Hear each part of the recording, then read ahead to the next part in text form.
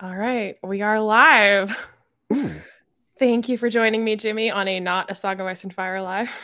I mean, it's still a bit because I feel like any live I'm in is Abercrombie, any live you're in is a Song of Ice and Fire. So we decided to just like purposely talk about that. Yeah, it's still lightly about both, right? We had to combine them. Yeah, and a bit of HOBB because that like creeps in. Yeah, and she's kind of like the best of both worlds, as we'll talk about. At least I Yeah. feel that way. Or I mean, I go back and forth between like being like, is Abercrombie a combo of Martin and HOBB, or is HOBB a combo of Abercrombie and Martin, or is Martin a combo of HOBB and Abercrombie? And there's a whole like shadow realm of influences that we don't know, right? Because people keep some of those things close to their chest. But these three are in a lot of ways similar. You also don't even always know what influenced you. Like, it's true. Anyway, if you'd like to introduce yourself for anyone who doesn't know who you are. Well, for anyone who doesn't know, I am Jimmy Nuts, and I'm from the Fantasy Network. I do science fiction and fantasy reviews, mostly fantasy. And I also do a bi-weekly bookish podcast where I talk about nothing with a guest, and it's a lot of fun. And these are three of my favorite authors. All three of these authors would be in my top five, for sure. Same. So. Yeah, that's why that's what they always come up. We're always comparing what we're reading to them. So yeah, I do feel like these are three of the authors that I know the most about. I definitely think you know way more about Abercrombie than I do, though. You know more about Martin than I do. So well, it's a good trade-off, and we meet somewhere in the middle on HOBB, right? So that's perfect. But that's why we always relate everything back to these authors. Like it's kind of a meme, right? But you stick to what you know, and I think these are three people that could very well be on like the Mount Rushmore of modern day fantasy, and maybe of all time as well, especially for us. So I think they're good benchmarks. I do. Yeah, but I think that's also why, I mean, if we feel that way, they also have a lot of similarities between each other, which is why we're like, if you're going to be great, you have to be like them, because we keep comparing other people to them and saying they don't measure up, and comparing them to each other and saying that's why they're great, because they're all doing these things that are so great. Yeah, and you know, it's one of the cool things is like they're so similar, but the distinctions between them make them very easy to read in you know, either one after the other at the same time, because they're still very distinct in their own right. Yeah. So, well, I think what's also true of them is that even though we so often, you and I, and also I think people in general, you know, lump them together, compare them, say if you like one, you like the other. But at no point, if you picked up any of their books, would you, if you didn't see the cover and you didn't know what it was, would you be like, I can't tell if this is HOBB or Martin, or like they have very distinct authorial voices. So yes, you know who you're reading as soon as you pick it up. Yes, very much so. Especially, I would say even the most so with Abercrombie. What's on your shirt, Jimmy? Oh, it's a Mon cat shirt with a cat painting on stripes on another cat. It's pretty cool. And you felt this was appropriate for well, yeah, because well, actually, a bunch of my patrons bought this shirt, so then I also bought this shirt. So it's kind of like a club. So you need to get one next. Oh, okay. You should have told me before the live. I didn't know there was a dress code. I'm starting a cult. Yes. Okay, perfect. Also, I just want you to know that every time I say your channel name in a video, in my brain, I'm like, it is not work. Because when I play back myself, like when I'm editing, it sounds like I'm saying network. And every time I'm like, I swear I was saying not work. And I hear myself and I'm like, he thinks that I don't know the actual name of his channel. And I swear I do. And I consciously, I'm like, not work. And I'm like, Jimmy from the Fantasy Network, and it always sounds like network. Ooh, whip. Yeah, you have to really pronunciate the first part. I actually was I was gonna call it the Fantasy Network, and then my friend who I was talking about, he'd made all my graphics and stuff. He's like, no, just call it the Network, and I'm like, that is no one will get it, and everyone does. So he was right. Fun. Yeah, I'm all about. Yeah, I'll just call it the Fantasy Network and make it like German. Then they'll know it's not network. I like it.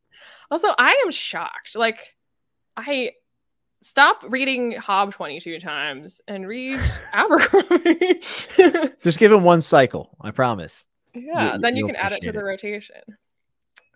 You can read. Maybe it'll bump off HOBB, and you'll be like me, perennially rereading Abercrombie. It could happen.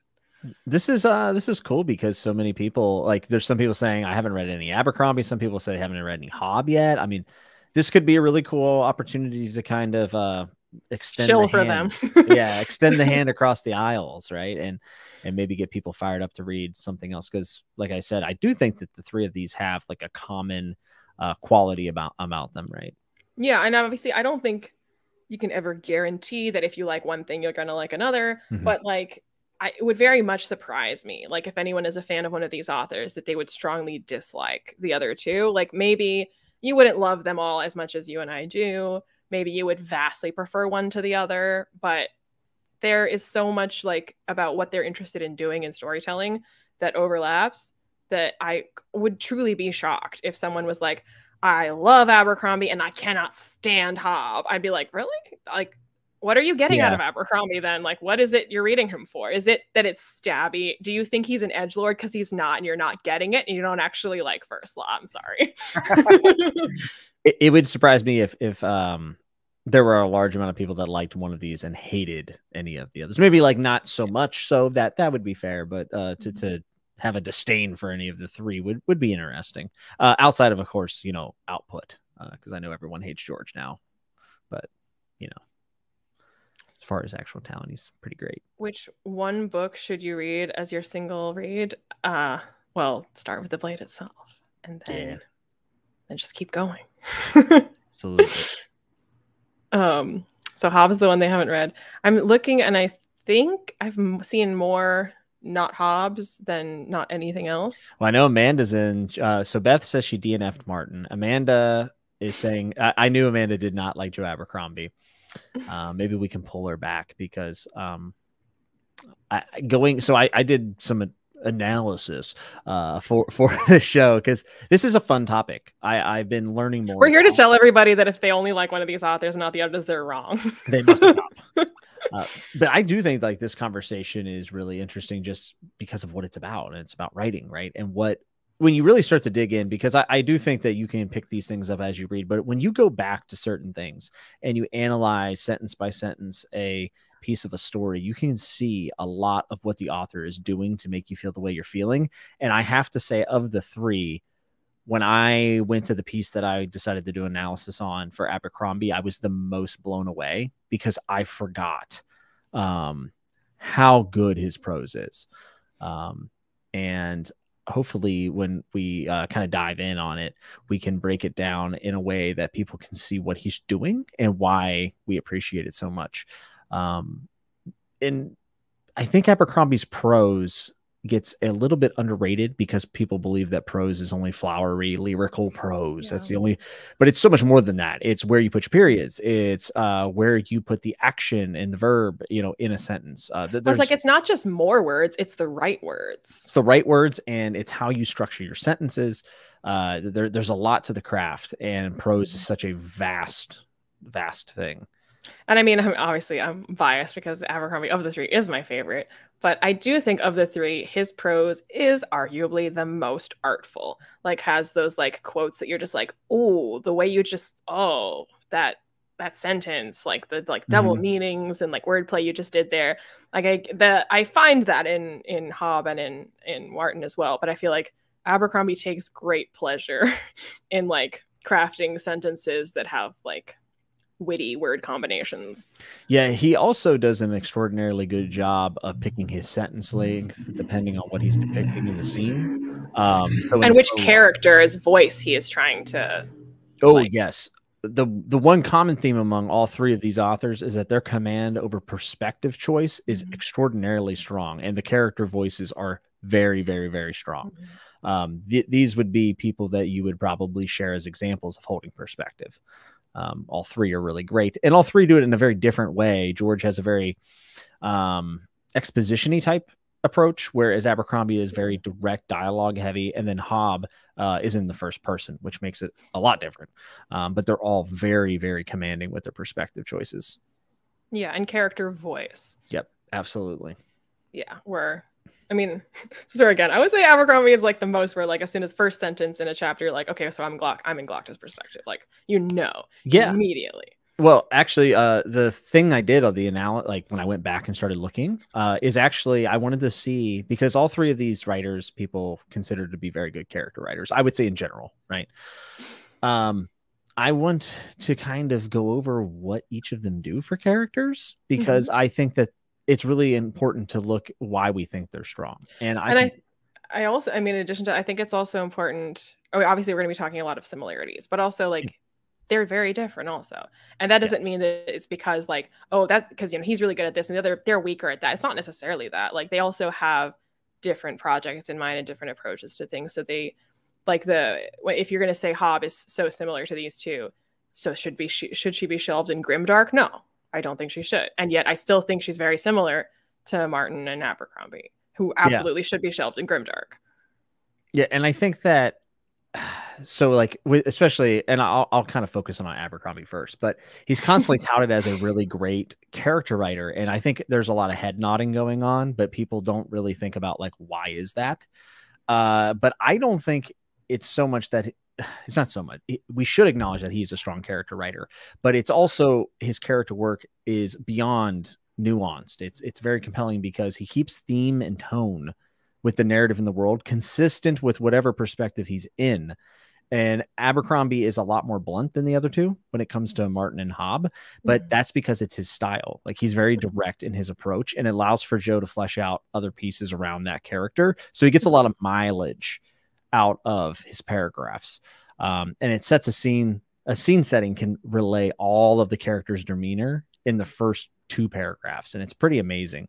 And I think it's like one of the best examples of why his prose is really, really good. Well, also, I mean, I think you kind of made me think of this in what you were saying, that how it is that you do great character work. Like, so you say that they do, but you know, what is the mechanism of that? Like, what is it that makes it good?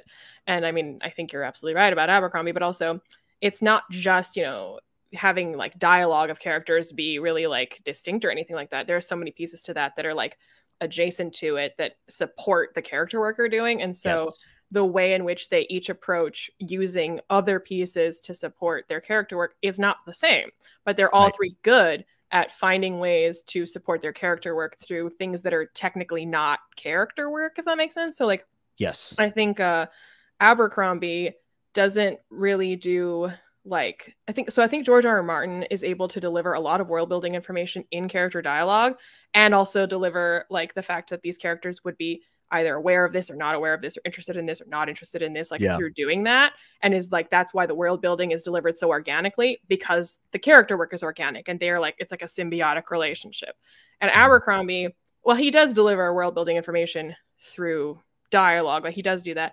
I think more it's a case of like, so for example, like the best example is like, you don't really see the Agriant described until Logan gets to the Agriant, because everyone who's already in the Agriant wouldn't notice it because you live there. Right. And so it's only when he shows up and is describing it to you in that sort of like othering way, the way that like, you know, when you go to a foreign country and you're like, what is this? He's describing it and being like, what the heck is this? Like having what the characters notice, what they would pick up on, what they would talk about is like a lot of, and so you get a description of the world that way, but mostly you have to like, it's how Logan is approaching it and being befuddled by it and baffled by what he is seeing. That's mainly Logan's character development, but you're also for the first time getting your description of what this place actually looks like. Yeah, and that's productive writing. That's very productive writing. It doesn't take a break really from the pace, right, or the narrative. It's all kind of blended in. And he does this with his introduction of Glotka. Actually, is it okay if I read the introduction of Glotka? Is that cool? Be my guest. I'm not the best narrator. You don't have to ask permission to talk about Glotka. Listen, I'm no Pacey, but I want to read this, and but you know, I'd require you to do a lisp. I can't. But if you listen to this introduction, folks, I really think you can hear and see what kind of the point of Leanna just made is how much mileage he gets out of these 2 paragraphs. And they're very short. But why do I do this? Inquisitor Glotka asked himself for the 1,000th time as he limped down the corridor. The walls were rendered and whitewashed, though none too recently. There was a seedy feel to the place and a smell of damp. There were no windows. As the hallway was deep beneath the ground, the lanterns cast slow, flowing shadows into every corner. Why would anyone want to do this? Glotka's walking made a steady rhythm on the grimy tiles of the floor. First, the confident click of his right heel, then the tap of his cane, then the endless sliding of his left foot, with the similar stabbing pains in the ankle, knee, ass, and back. Click, tap, pain. That was the rhythm of his walking. So, whereas a lot of people would slowly reveal these things, We know Glotka is now an Inquisitor. This is the first time he ever shows up. He's an Inquisitor. He's crippled. He is having a really tough time getting around, but this is the cool part. The walls were rendered and whitewashed, though none too recently. A little bit broken down, a little bit dreary. There was a seedy feel to the place and a smell of damp. There were no windows. We're getting very much a different tone from the prologue, right? This is a very closed-in space, very dark. It says, grimy tiles on the floor. So he's describing all these things through the mind of Glotka. And even just the fact that instead of going on and on and on, I mean, he does have long internal monologues later for sure, but just saying, why do I do this? Like, you already know he's like disgruntled, upset, like yes. doesn't like his job is clearly not his passion. Like you yes. know so much just from the fact that his introduction is, why do I do this? Click, tap, pain. Like you already know so much about Glotka. Yes, and the atmosphere described around him, if you think about it in Glocka's perspective, this is a guy who is very gloomy. This guy does not look at the bright side of things at all. He noticed every single negative detail about the world around him. Nitpickery. Yeah. And this is very different from Martin and HOBB, because HOBB is really, really big on about dialogue, and it's generally due because of Fitz's first person perspective. Although even in Live Ship Traders, there's a lot of dialogue. Absolutely. And through those, you get characters introduced, usually see how they react to a certain situation.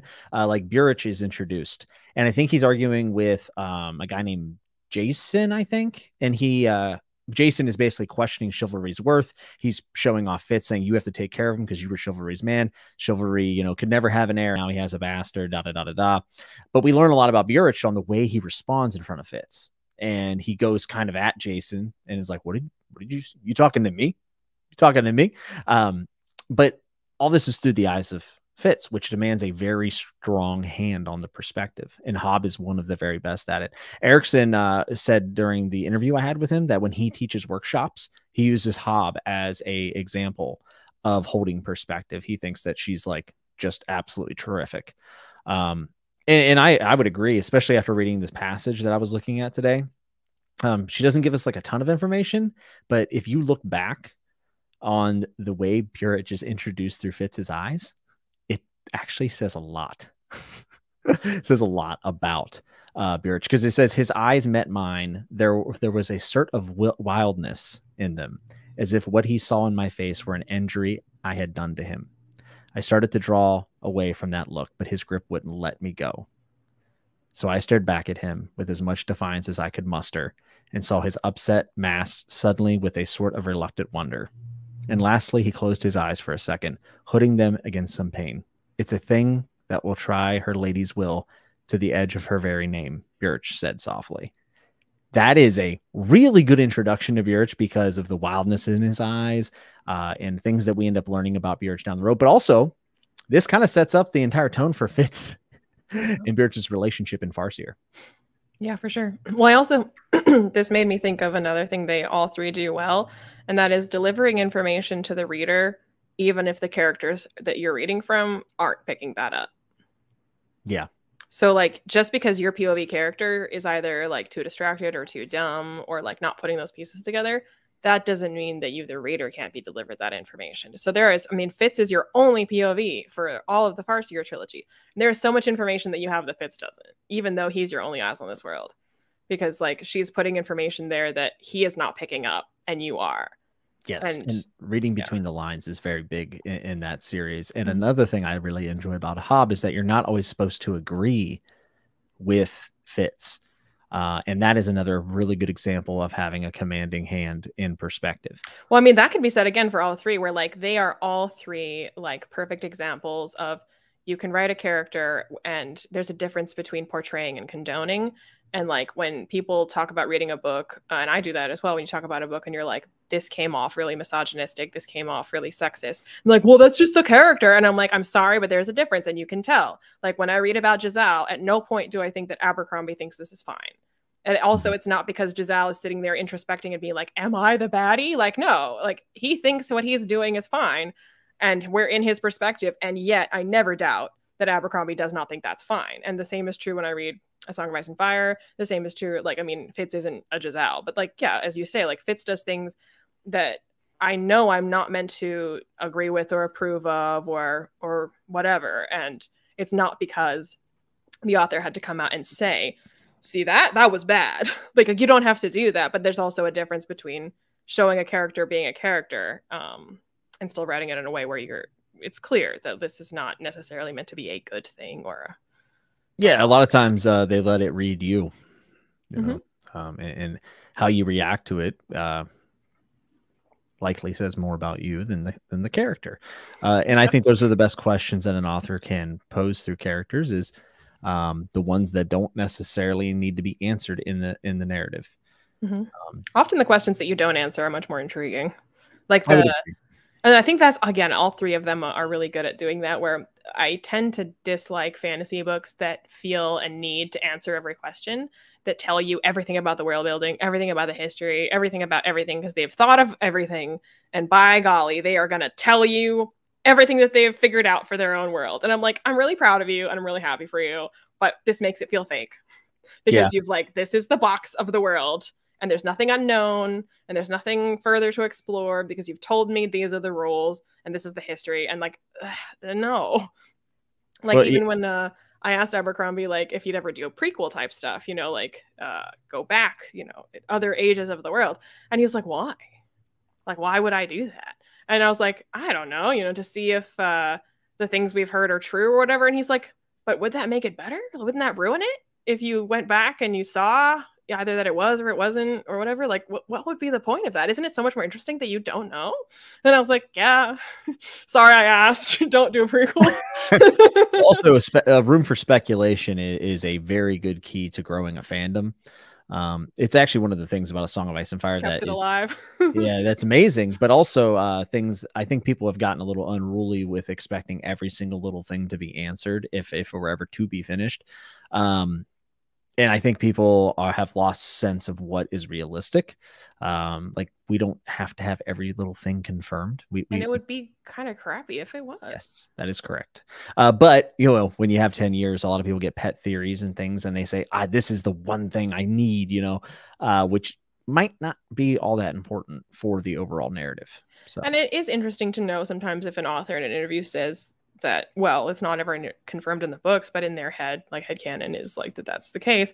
But if there's no, like, for example, if you have a character who knows a thing that and only they know it and they die, then there's no actual way for your story, unless you have some like Deus Ex Machina, like, you know, magic reason why this information gets to be known. Like it just, sometimes knowledge dies with people, and that makes a world feel more real, that this never gets known or confirmed because the one person that knew it died before they could share it. And that's just how it be sometimes. And that knowledge got lost. Yeah. And sometimes you don't have the big heroic last words on the pyre. Usually you don't. Yeah. 90% of the time you don't. And all three of these authors definitely go with that route. I think there's a lot more realistic. I don't like using that word. You have to be realistic. Have to be realistic.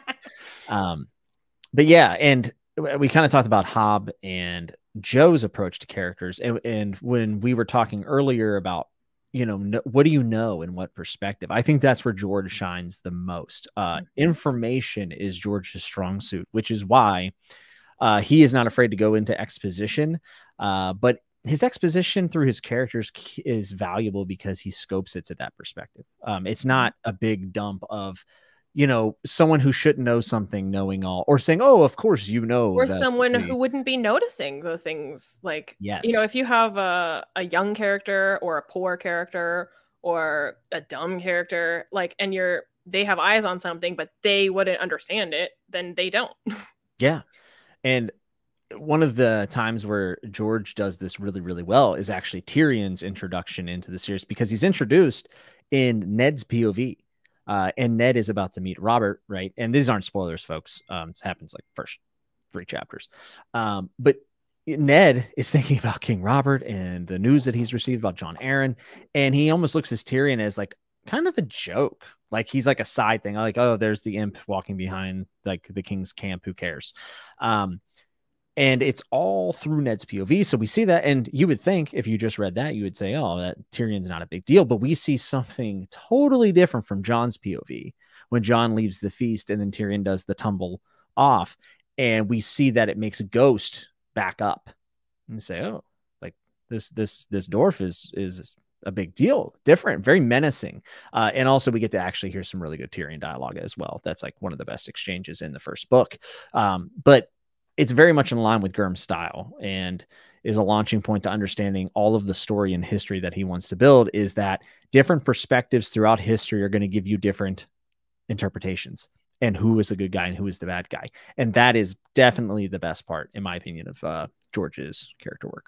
So like in the same vein, but also a very different version of what you're talking about. Because like, again, one of my favorite things is when you get, you know, differing reports on things. And I think in one of our Song of Ice and Fire chats, when I talked about potentially one of the reasons why I feel less interested in Daenerys' part of the story a lot of the time is because we don't have differing reports about what's going on there. We only have her. And so like, as interesting as that can be, it's always more interesting when I have like a lot of different perspectives on the same place and time. So like if I had more eyes on that telling me maybe the same, but also conflicting things. But the point I was actually gonna make is that the part this is I'll make it non-spoilery. So there's a convergence of perspectives that stays together for a large chunk of before they are hanged, the second book of the First Law trilogy. And like these perspectives, you get them all, and they're all like in the same place, and they're all seeing each other, and you constantly flip between them, and you hear their perspectives on what's happening and on each other. And when I was talking to Bethany about it, I likened it to like one of those like one room plays, like in theater, when like the story of the play happens in one room where just people are just talking, and the story unfolds from there for like this entire play. And that's kind of what it's like these characters and how their dynamics are changing, their knowledge of what's happening is changing. They have very different ideas of each other, of what's happening, of what they want out of it, and how that morphs and changes. And like stuff happens like along the way, but there's not really that much stuff happening. What the stuff that is happening is their interactions with each other. Yeah. Yeah, Abercrombie's convergences of POVs and characters is always interesting too, because you want to know what Glocka thinks of somebody, and then he finally meets them, and you're like, oh, snap. And you know, the fact that you know that he's going to have individual thoughts that aren't just kind of, you know, laid out among all of the POVs. Oh, we all know that Giselle was a great knight. You know, not so much. Like, this guy's a dingus. This guy's a boob. So, Scott actually said something. I love when Cersei and Tyrion are talking in clash. Paraphrase Cersei. I didn't think of that. Father did.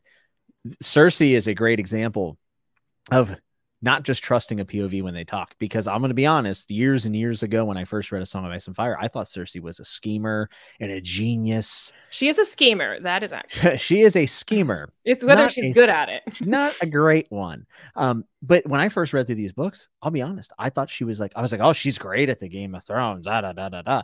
And then you reread and you go, wait, she had you fooled. Yeah. And you're like, she's an idiot.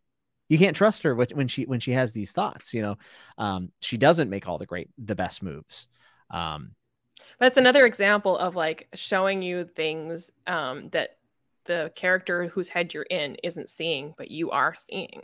Like the stuff that Cersei sees around her and is thinking about and is encountering, her take on it, you as the reader are like, okay, no, it's not what I got out of that. And that's how humans are. I mean, me and you could read the same headline and feel very differently about it, right? But I feel like a lot of books I don't know, they make the mistake of filtering everything too much through the character. And I mean, like, I feel like I'm contradicting myself, because filtering everything through the character is what makes it a good character POV and voice. But at the same time, like, you can sneakily convey information that is like in direct opposition to what this character notices, thinks, or feels, and still have the reader see it and be like, oh, you are wrong. Yes. And and HOBB does this very well with the scene in their very first book. She does it with an entire character dynamic in the second and third books, where you are like, I know what's happening and you don't. That's really obvious. Yeah, the restriction of information is something that I think that Martin and HOBB do extraordinarily well. Martin set it up, interestingly enough, through sending a raven.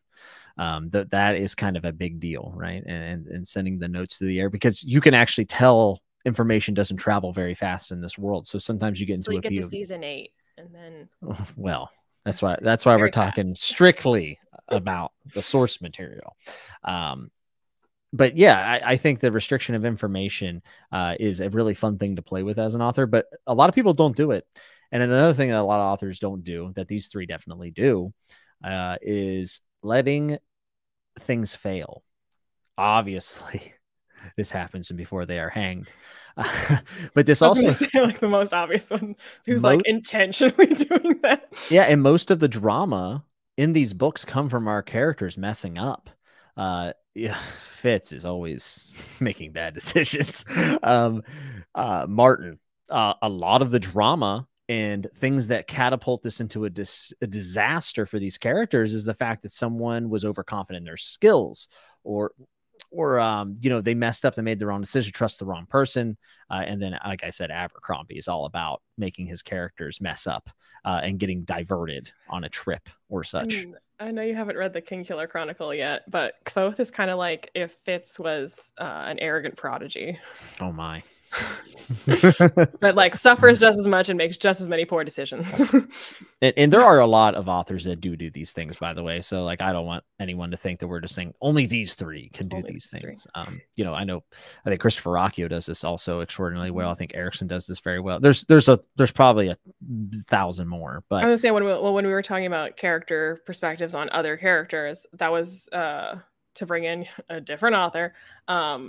Every time I've met Pierce Brown, he always asks, who's your favorite character? Like when you like go up to like shake his hand, he's like, hey, you know, great for coming. Like, who's your favorite character? And like, I'd met him so many times and always like, that's like a thing he asks. And I was like, I don't have a favorite character. Like I can't answer that. And so then like with the new books, the second trilogy, it is no longer just Darrow's perspective. It is multi-POV. And so for the first time, you see Darrow through someone else's eyes. It's not Darrow on Darrow thinking about Darrow being Darrow. Like, not only do you see something else, which is refreshing, but you get to see Darrow through somebody else's eyes. And that's never happened before. So I told him, I was like, I don't have a favorite character, but I love seeing Darrow through someone else's eyes now for the first time.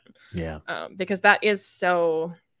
having different perspectives on a character, on an event, a situation, a place, whatever, like that really fleshes out your world when like you get different perspectives on things. You know what's even, you know, it's another like kind of shade of that is when you never get a POV from a character. Like a character remains almost a mystery. A really good example of this would be the fact that we never get a true like Stannis POV. In A Song of Ice and Fire, we see Stannis from the people around him. And I think we actually get a really good indication of like how he's viewed by the people. But there are definitely times where I would have loved to see the mental turmoil inside of Stannis's head, but keeping that at a distance is actually more beneficial in a lot of ways. I think this is kind of the same case with like Robert Baratheon, Tywin. Baez would definitely be one for First Law, right? I don't want to. I mean, I would love to see inside Baez's head, but it's almost more mysterious. Yeah, well, it's the same answer as like why you wouldn't write a prequel. You're like, it's you want to know, but you only want to know because you don't know. And if you did know, you wouldn't care. Like, yeah, there's even a line about that that Glocta says in the third book, and this isn't spoilery. It's just him reflecting on like how he feels about this, that when he gets like some reveals and discovers the answers to some of his questions, he's like, and it's like a letdown. And he's like, answers are boring though. It's questions. Questions are interesting. And I was like, yeah, you're not wrong. Because the answer is always like, there's so many possibilities with a question. Is it you? Is it you? Is it this? Is it that? Will it be this? Will it be that? Are you connected to this? When you get the answer, you're like, I mean, yeah, that checks out. But that's it. Okay.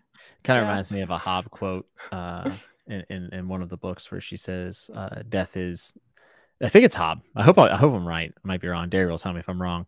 But that death isn't the opposite of life, but death is just the end of being able to make choices. It's like, oh, yeah, that sounds familiar.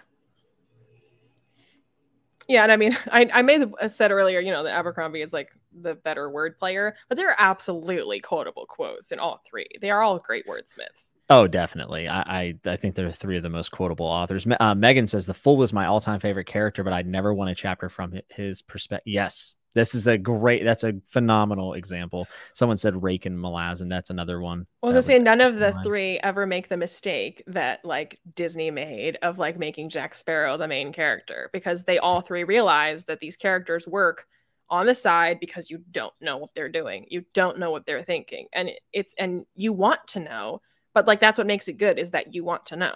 Yes. It's the answer to that isn't like, well, they say they want to know, so I should write what, no, because we don't actually want to know. Like once we know, we won't be into it.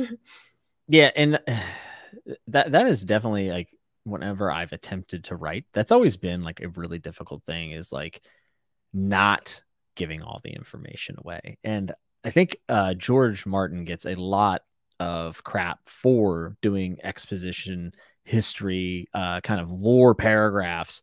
But he doesn't do it as he's still very organic in how he delivers most of his world building. Yeah, and I do feel like it has a rich historical feel to it, where, it is exposition, but one thing that I hear all the time is, oh, this had a big block of exposition. That isn't a bad thing. You can do it properly. You can say it's not necessarily a bad thing. It can be. Just like Deus Ex Machina. That can be a bad thing. It can actually be done well. Well, I think you and I talked about this in a Song of Ice and Fire or Live, about how like there is no thing that you should never do. There's a lot of things that are like, they go badly more often than not. So like that's why people say don't do it, because like pulling it off is harder, but there's nothing that could never be pulled off by the right author. Yes, absolutely. And those kind of conventions are important to push on the boundaries. Yeah, Martin feels like historical fiction that happens to be fantasy. I am starting to see people love just like retconning George out of existence for some reason. But I've actually seen people saying this, and Matt, I know you're not saying this, just to be clear, but I've seen new detractors from George say he actually doesn't even write fantasy. He actually just copied. Well, they're probably the same people that say it's actually not grimdark, and you're like, what sure, are you even sure about? It's also just silly because I mean we've now reread the first 5, and I think we almost went 2 to 3 hours on each book. And if you really look into those, you can see that there's a lot more than the parallel to history. Oh, you stole this. It's a little disingenuous to say. I mean, you can make the same case for Abercrombie, especially in the Age of Madness. He's obviously pulling from the Industrial Revolution and the French Revolution. So, definitely. Like, fine, then he's a hack too, who's just rewriting French. And to pretend that there isn't a lot of inventive things around that is ridiculous. And people say, well, someone else had actually done this kind of thing where characters were in danger. Like that's been done before, and it's like, sure, but it's still really good. Like I know that there are other authors that have attempted this thing prior, but there has to be a reason why it resonated with the zeitgeist like it did. Yeah. And actually, I think when we were talking about like why out of the 3, the one that gets the like award for character work all the time, that people expressly call that out or say he's the best at. I mean, I say it all the time too. But I also think the other 2 are good at it, but they don't quite get that accolade specifically as often. And I think of the 3, if they're, the weak point of Abercrombie, if this is something that you're interested in, he doesn't actually care that much about like lore building. Like Correct. He is not, that's not what he's doing. And so like when it comes to like what you are like delving and when you're picking it apart and when you're analyzing and discussing it, like we've spent 3 hours on each Song of Ice and Fire book. Yes, talking about character work, no doubt, but also being like, what does this mean for the magic? What does this mean for the world? Is this secretly this? And is this going to amount to this? And with Abercrombie, that's not to say there's none of that, but like he's, even with that stuff, he's more interested in just like throwing out a question that'll never be answered to make you go, oh, I wonder what that is that I'll never know. I would even say that Abercrombie, at least the new trilogy, kind of felt predictable. And I don't mean that in a negative sense. Every single thing I thought would happen in the 3rd book happened. And it made sense. Yeah. And I mean, in that sense too, and George R. R. Martin is, I think, famous for saying something. I mean, I'm going to paraphrase, but like, if you wrote your story that the butler did it, and then you see online that someone figured out that the butler did it, you don't suddenly make it that the maid did it, because everything you wrote is setting up that the butler did it. So the butler did it. Like, and so I think like it's satisfying if you did piece something together and then it ends up being that. It's not like, oh, they guessed it. It can't be that. Why not? Like you put clues there and we figured out, reward the fact that we figured it out.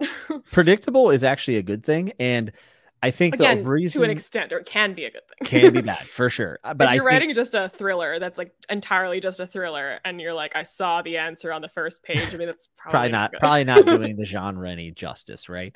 I think also when you look back, a lot of the big oh my god moments for me in Realm of the Elderlings and the Song of Ice and Fire if I go back and read again, you can see how it's piecing out and you go, how did I not see this happening? Nothing else could have happened. Like, this is the only real outcome. Maybe I just didn't want to see it. So I definitely don't think that that's even exclusive to Joe.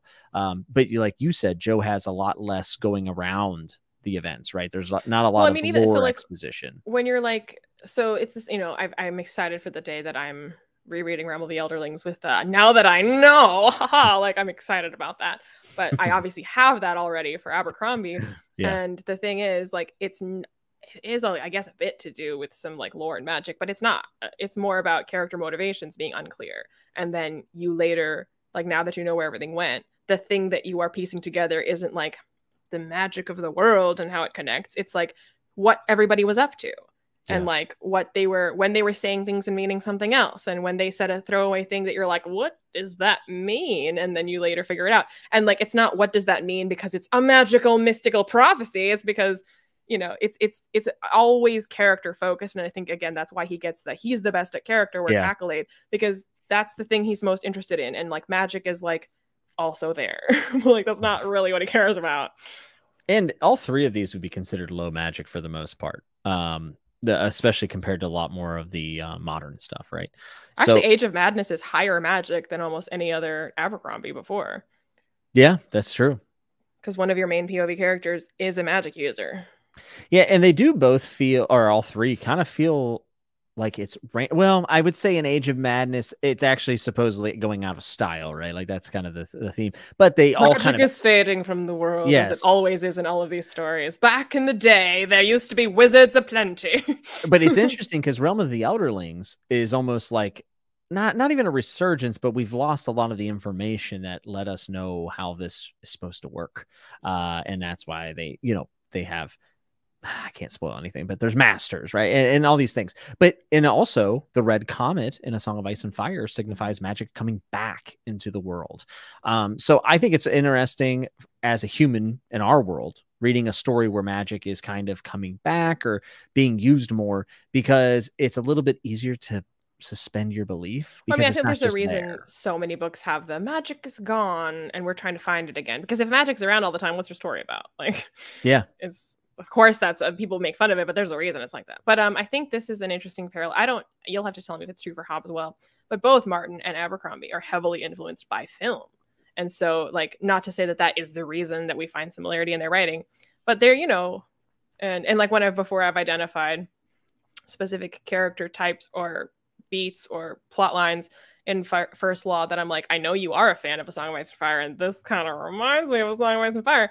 That's not to say you're copying it, but some of it might be directly influenced by it. But you two, like, there's a reason Joe Abercrombie resonated so much with A Song of Ice and Fire, because they are kindred spirits, like-minded, interested in similar things. Like, they're both history buffs. They both like writing grimdark people with grimdark motive. Like, they think similarly, so there's going to be similarity even if they're not directly influenced by each other, or they are directly influenced by each other. But anyway, the film thing also is like another layer. Like, they're both interested in film and like have worked in film, and that I think people have talked about their writing feeling cinematic or being influenced by that, and that's a similarity. Yeah, I think that those two definitely have more of a cinematic, episodic touch in some ways, like at the close of chapters and things like this. Like, you can see very clear episode endings, but I do not think HOBB is actually. I was gonna say, last night when Namara and I were talking about HOBB, and we were talking about, so should it be adapted? Could it be adapted? And I was like, could it? I mean, yes, but I feel like the odds of it going badly are so high, because like it could be done, but like Fitz talking to Night Eyes could be like, I don't know how you don't. I think live ship is what you adapt. But even then, like, the talking ships could be so Thomas the Tank Engine if you do it badly. And like we had talking trees in Lord of the Rings. That's what I'm saying. Like, if you have a good showrunner, a good creative director, if you have the right CGI, but if you don't, it could look super dumb. I mean, anything could be bad, right? I mean, there's nothing in First Law that's like that, where like, this is going to be a weird magic thing that looks really stupid because it's so low magic that like you basically just have to have like armor, swords, and a good amount of like fake blood budget that like you don't need a lot of. No, First Law's hurdle will be being compared to Game of Thrones, like every fantasy, but even more so because there is and actually I've never asked you this, so I'm gonna ask you now. We're talking about how similar these authors are. I don't find A Song of Ice and Fire and First Law to be as connected as everyone else does. Like, there's clearly similarities, but like, for instance, people saying, I hope Joe finishes the series. And in my head, I'm like, I hope he does not, because Joe Abercrombie has way too strong of an authorial voice to go and work in someone else's world. Yeah. And I mean, I think we talked about, you know, like, for one, stop asking people to finish George R. R. Martin's series. He's alive and he doesn't want anyone to do this. So yeah, stop it. Pretty rude. But okay, if we are going to talk about that, which we shouldn't, but okay, if we are, I mean, this would be highly imperfect, but HOBB would be a better candidate, like, for it than Abercrombie, because the types of like heavy, slow, patient lore and world building that Martin is doing is more akin to HOBB. Abercrombie just does not care about that in terms of his own writing. Like, I find HOBB, and I agree with you. I find HOBB and George to be closer than Abercrombie to either of the other two, actually. Yeah, well, I feel like if I was going to put one, that's why I keep going back and forth, like, who do I connect to who? Because like, I do think, I don't know, because I think they're similar to each other for different reasons, you know? Yes. So then if like, depends on what we're talking about, I'll be like, oh, these two are the same and this one's not. And then we're talking about something, well, these two are the same and this one's not. So like, thematically, I think George and Joe are very close. And I think the character work of HOBB and Abercrombie are very close. Like, I think the distinct, like, not that Martin's bad at it, but like, they are both stronger in that than Martin, I think. Yeah. So yeah, I think that HOBB and Joe are very similar in their craft. Now, when they write, they're very different, but they know their sentences are very direct, and they both can say a lot with saying a little, which is a very important skill to have if you're going to write some fantasy books. I think I wish more people had that ability. So I find HOBB and Joe's writing to be more similar than Martin and anyone else's. But I always thought thematically, I feel like people have leveled this criticism at both HOBB and Abercrombie, and much less so to Martin, saying that like, oh, you just have to push through because once you get through it, it makes sense and it rewards you and it pays off. But you just have to like get through all of the where is this going? Like, obviously Abercrombie gets that a lot, but also like when people talk about Assassin's Quest and about like, just like, I feel like that is a thing people say, that like, oh, it drags and like nothing's happening and like, why is it taking so long for anything to happen? And everyone's like, oh, just like, you have to like, just bear with it, because which drives me insane, by the way. I just want to put that but I feel like people don't say that specifically about George R. R. Martin so much. No, I think people's bigger issue with George is the approach. And also like, his isn't finished yet, so no one can be like, wait till you get to the end. Certainly. I mean, I think George is a lot more akin to the older him and HOBB do this a lot. But they're more akin to a day before modern fantasy. I was saying, out of the three, Abercrombie, well, I think he is also the youngest, like just in age, but he also feels the newest, like most modern in his storytelling. The other two feel a little bit more like, oh, he was very much a new like what they said, oh, Song of Ice and Fire is big, we need something new and sexier, and this was the thing. Now, I don't mean that some people hear, I was gonna say, and before they were hanged, is that sexy? No doubt. I think that was the appropriate void to be filled. You know, and right now, right, Brandon Sanderson's the #1 selling author in fantasy, if you don't count Sarah J. Maas. And they're looking for the next Brandon Sanderson that's a little different, more digestible, probably a little shorter, but we still want that really interesting magic and stuff like that. So these trends happen. And Abercrombie was the Brandon Sanderson is kind of riding the coattails of what Marvel did with the shared, connected, epic, huge, big magic universe. Yes. Where, like, I mean, that goes all the way back to Asimov, because that's actually who he first saw do an interconnected universe, because the robots in Foundation are spoiler, I guess, if you haven't read those, but not really. But that was what kind of inspired him. So it goes even further back to that. I don't think people realize they liked interconnected universes in the zeitgeist until Marvel, though. Or also, I mean, just that you would have so many different things that are all connected in ways that people would have to put together and pay attention to. Like, I don't think people realize that a general audience has the bandwidth and interest to do that until Marvel did it, where it's like a very mainstream thing where people are putting the pieces together with all these separate movies, how they're actually connected and how it all does eventually come together, where like worlds collide, and that, like, nerd culture became mainstream. So like having a shared universe like the Cosmere, like I don't think anyone would have thought that that was like viable in terms of like wide market success before Marvel did that, and was like the average Joe is excited to see like the epic shared universe coming together. And we followed each movie and all of the after credit scenes and pieced it together. Like the average Joe can be interested in that. Yeah. No, absolutely. But yeah, I mean, that's why it's possible to have a theories what's coming next video or chat about Brandon Sanderson, also about A Song of Ice and Fire. A bit for HOBB, I've definitely like engaged in speculation and like, what does this mean? And will this go here? And what we're going to see. Whereas with Abercrombie, like I've never ever wanted to do like a predictions like thing. Cause I'm just like, I don't know, it's going to be people being shitty and that'll, resolve itself in whatever way Lord Grimdark sees. Like it's not like that kind of thing. Well, yeah, and let's be honest, because of the lack of kind of rounded out lore around the things, the speculation can only be so much. There's only so much to do. Well, there's also the fact that like I'm fairly confident that it's not a thing that's being set up that will get answered. I will be very surprised if it does get answered. Yeah, I saw a lot of people have like really high hopes for some of I mean, to keep it spoiler free, like maker type things to happen. And I was just like, it's never going to happen. It's never going to happen. It actually would be bad if it had, because in fact, it's also not going to happen just because Joe Abercrombie himself is like, I don't know. I don't know what it means. Yeah, I think if we picked one person out of all of them for world building, I think George is probably the one that I would pick. Though I do think that the other two have really interesting strengths that are different than a lot of other places. Like Joe's world actually evolving over time instead of just sitting in a medieval space is one of my favorite things in fantasy. And HOBB, her slow unveiling of magic throughout her series, and still leaving it up to the reader to kind of figure things out is amazing.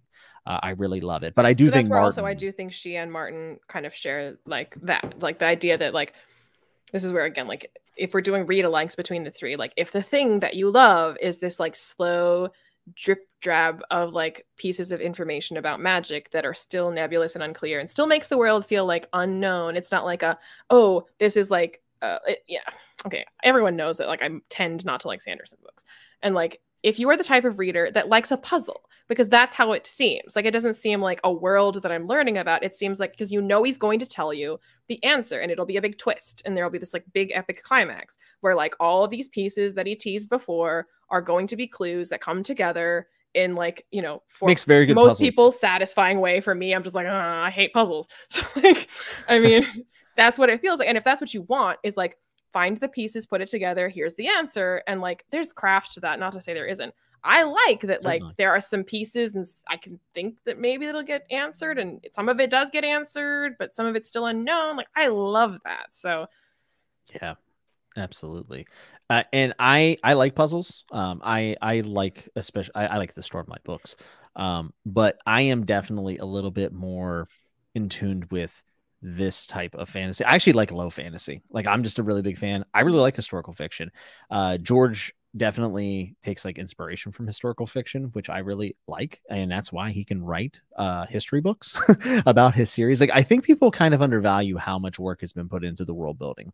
Well, honestly, I mean, when people talk about, Tolkien being like a watershed moment for fantasy, and then George R. R. Martin being kind of the next watershed moment for fantasy. And I think it's no accident that both of them, like the kind of like just outside of the book world development that they both did. Like Tolkien invented Middle Earth and was like, I may as well tell some stories in this world that I invented a language for. Yeah. Like that was like the stories were like an afterthought. And with George R. R. Martin, like it's clear that like he has this intense well of like just knowledge just for himself, that like he has the history of this world, and if he needs to, he can draw on it, but he doesn't need to find a reason to squeeze in every single thing he's figured out about his world into the book because he thought of it. So some character is going to tell you about it at some point because he thought of it, and you're like, I have it, I know the history of my world, and if it comes up, if it becomes relevant, if I need to draw on that, then there's this like well of like genuine history of the world to like bring into it. Yeah, and I think that is why these three authors, especially George and Robin Hobb, they can take their time and breathe a little bit. And I say this all the time. It's actually kind of the mock people and they don't realize it, but I say I love boring books, you know. Yes, Because I don't think they're boring at all. Or like when people talk about like meandering books, I'm like, as long as what you're doing is as when I first read Kingkiller Chronicle, when like I was I was still reading Name of the Wind for the first time. I hadn't even finished it. And I was like, I knew this was an all-time favorite because I was like, nothing has happened, but those are the best 50 pages of nothing that I've ever read. Yeah. And when we say nothing, things are actually like there's a reason why the author wrote the words. It just might not be the biggest narrative thrust. Yeah, but like in an outline for plot events, nothing happened. In like nothing moved forward in like those 50 pages in that sense. And so, but at the same time, like if you know what you're doing, like if you are interested in developing your characters in a way that makes them feel believable and developing your world in a way that makes it feel believable, you can't like skip to the good part.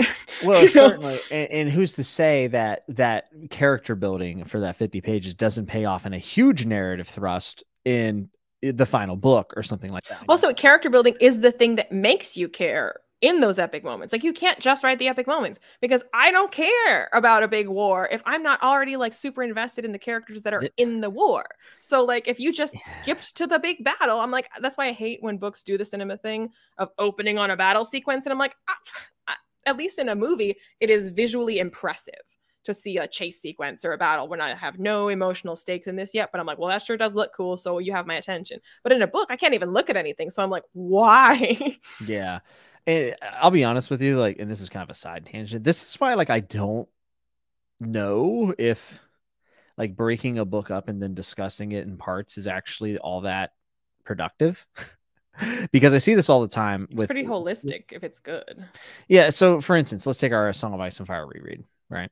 If we were all first timers, me, you, and Alex, and we get into a Game of Thrones and we do a live stream every 12 chapters or something, and you say, yeah, the first 12 chapters are good. I mean, it's a little slow, like nothing's happening, but like we know now finishing the book why all that stuff ends up paying off and why like the John Aaron letter is such a big deal. And maybe sometimes it's even like 3 or 4 books down the road whenever you're dealing with a big series.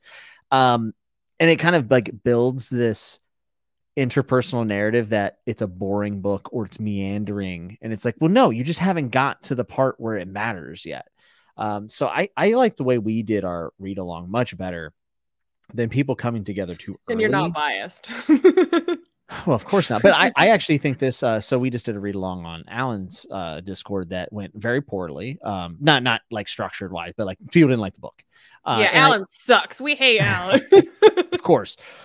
But the book, and I do think the book has a ton of problems, but I think that people tuned in and people said, nothing happened in the first 30 chapters. And people just said, yeah, nothing happened in the first 30 chapters, but maybe it pays off in book 2. Maybe it pays off at the end. Like, why not come together at the end of the completed work and talk about the work as a whole? I guess that's what I'm trying to say is like, I think a lot of the meandering talk that comes, especially for like Hobb and Martin, is just the fact that people are not finishing the book. Like I don't know. I think finishing the book is really important personally. Well, that's what I mean. When people always give me grief for the fact that I don't DNF, and like I'm trying to do it more this year because like sometimes like I'm kind of the writing is just bad and you're like there's nothing's gonna save this. I don't care if there's like a great ending because the prose is awful and I hate this and like that's not going to change. So like why am I forcing myself to read this just to read it? So like there are times when I'm like, okay, like I really should just DNF it because like there's no point to finishing this.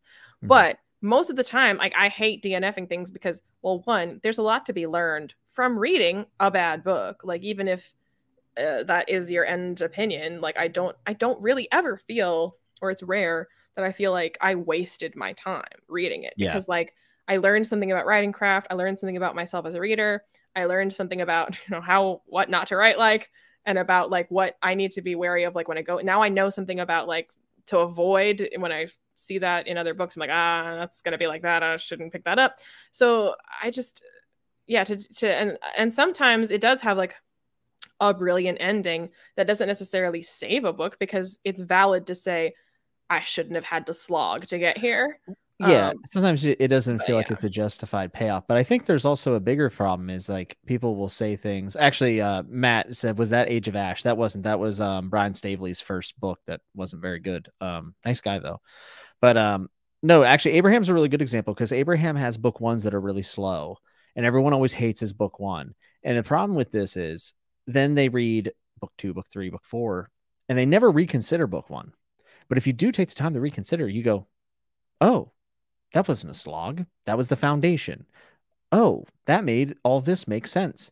And it's just like that attitude. You know what I'm saying? Like whenever you start reading a book and you check in halfway with everyone doing the read along and you say, it's boring, but you don't reassess it at the end and think, well, all right, so was it boring or did I miss something? And I'm not always saying blame the reader. I mean, some books are just not that interesting. And I'm with you. I don't DNF very much. I'm trying to do a little bit more because I think I have my taste pretty ironed out, but I'll give mostly anything the full opportunity to impress me. I mean, well, I also just hate having to qualify every statement with like, maybe by the end, maybe at the end, maybe later. Like, I don't want to have to say that. I read the whole thing and it was terrible, but never got fixed and it was awful. Like, I don't want to have to leave that asterisk all the time. So there's another reason why, as a reviewer, I don't DNF. If I DNF something, I usually don't talk about it. I mean, I might say, hey, I DNF this, but like, I don't leave like a rating on Goodreads for it. Usually. It was just like, that was another reason I was never DNFing because I'm like, I spent time on this. I want it to count. So was my new rule for myself this year is like, I will DNF something or like, I will still allow myself to rate it if I got to 75% or later. And I was just like, this is not getting better. Yeah. And it's not going to get better. And I can rate this. I guess I haven't done that yet this year, but I've given myself permission to. I think all this is to say that we don't find these books meandering at all. And I know we talked about A Feast for Crows already, but A Feast for Crows is notorious for being everyone's least favorite book. And we both said it's pretty awesome this time around. And again, I mean, expectations is also a big part of what affects your, either because like a previous book in the series was action-packed and the next one isn't, which is the case with Feast for Crows, or because a series is hyped. So like people hype at this point, like even though a first-time reader of First Law, when it first came out, wouldn't have had hype to go off of or like knowledge of where that ends to go off of, you might have heard good things about it. So you go into it and being like, where is this going? But now First Law gets hyped. So you go into it and you've heard this series is like people's all-time favorites. And you're like, it's going to be great. And then like you read the lit itself and you're like, I mean, it wasn't bad, but like, where is this going? This happens in waves, right? This book is the best thing since sliced bread. People read it with massive expectations. And I think this happens to Song of Ice and Fire a ton because of just how polarizing it is. And then the next phase is actually, it's actually not that good.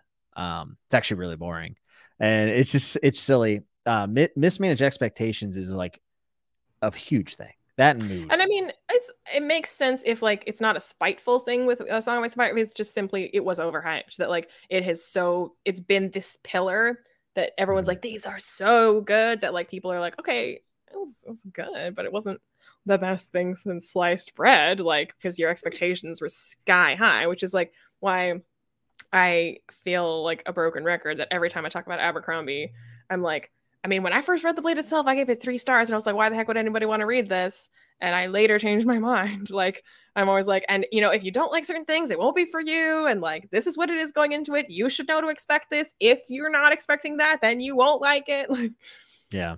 I'm not like, it's brilliant. Just, I mean, I sometimes say that, but like by then I hope it's people who know, I've heard me talk about it enough. Yeah. I mean, I definitely think that these 3 authors are, I wish there were more people like them, which some people might not love. But yeah, I wish we had a little bit more of this. Unfortunately, though, I do think that the genre is going away from these styles. And I don't mean grimdark or whatever, like any of that stuff. I mean just the approach to writing. Seems like it's moving more into the fantastical. And that doesn't mean these kind of books won't be published. But, you know, new age writers looking up at what's trending. What is the trend? What are publishers looking for? I don't know if they're looking for the next Robin Hobb or George Martin anymore. Maybe probably George Martin because he sells so much still. But I mean, I'm sure every new book I've picked up is the next Game of Thrones. I've been assured. For sure. For sure. I definitely think like with Hobb and Martin being a little bit longer winded, right? But I mean, we do. I mean, we do still have. I mean, well, I guess this is also why they are the exception, not the rule, and why they are the greats. Because like there are hundreds of thousands of books being published, and they are not all names that go on your top favorites, iconic modern day classics. I mean, they are all just. It's not even that publishers aren't interested in this. Like they are not a dime a dozen. Like it's not that like, oh, every author should just like try to be more like Abercrombie. Like I'm sorry, like they don't have it in them to be like Abercrombie. Yeah. So like they are talented, and that is hard to find no matter how, you know, many books you're publishing. Yeah, and the whole next Game of Thrones thing is like just an indicator of how much people, I believe, have missed the merits of that work.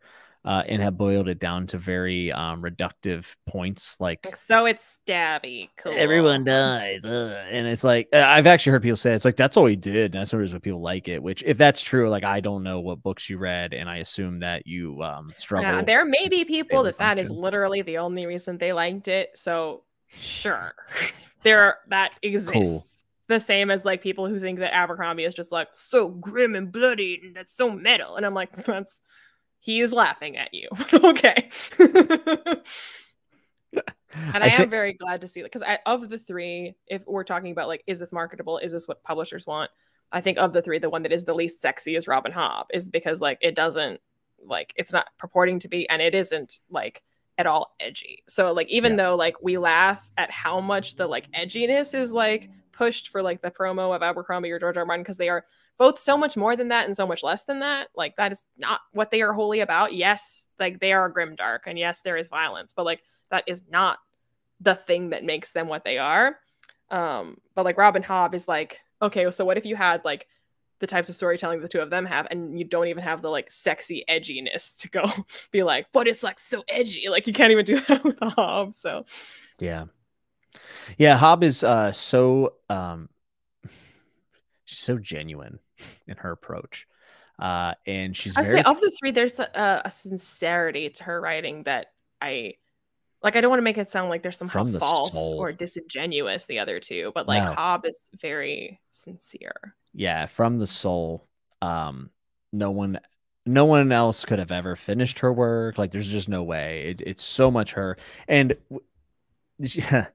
I can't say any spoilers, but I believe that these characters have really lived in her heart for a very long time. And she's my favorite writer as far as characters go, actually. I think there's people who do certain things better or, you know, could be comparable. But for me and the development of the characters over a large amount of time, I don't know if there's anyone better at character development than her. And if I had to pick like a best writer, she'd probably be my best writer of all time, regardless of genre.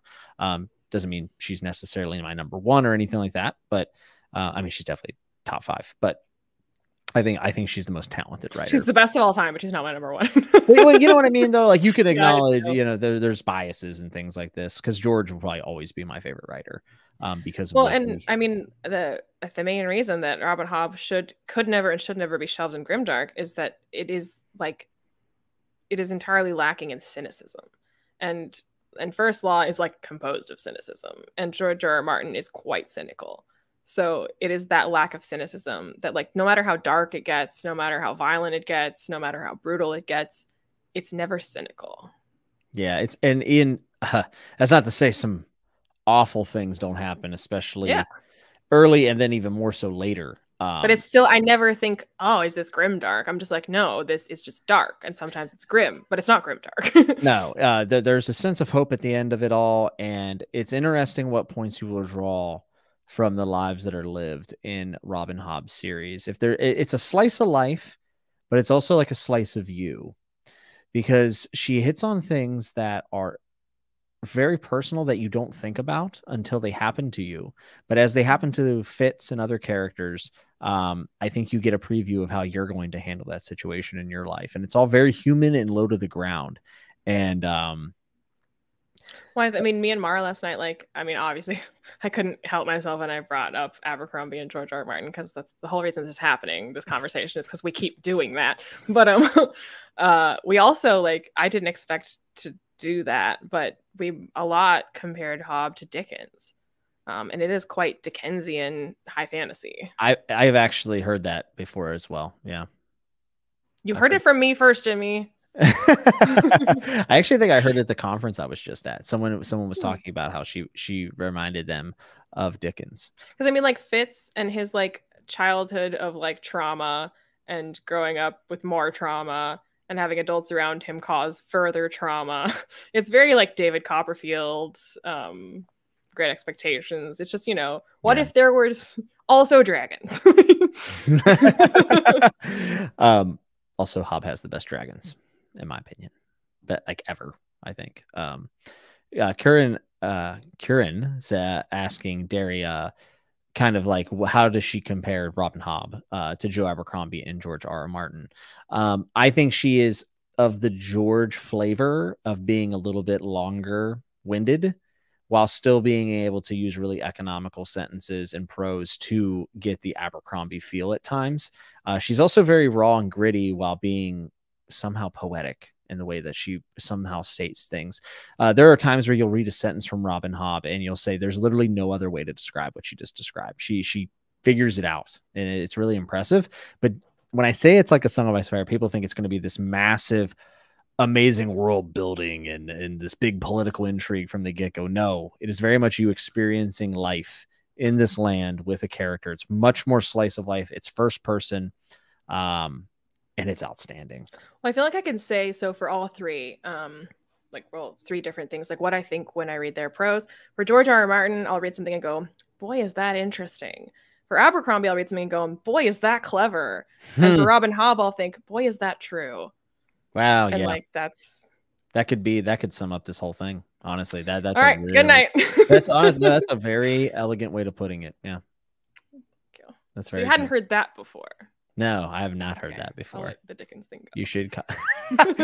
You're just brewing. That son of a.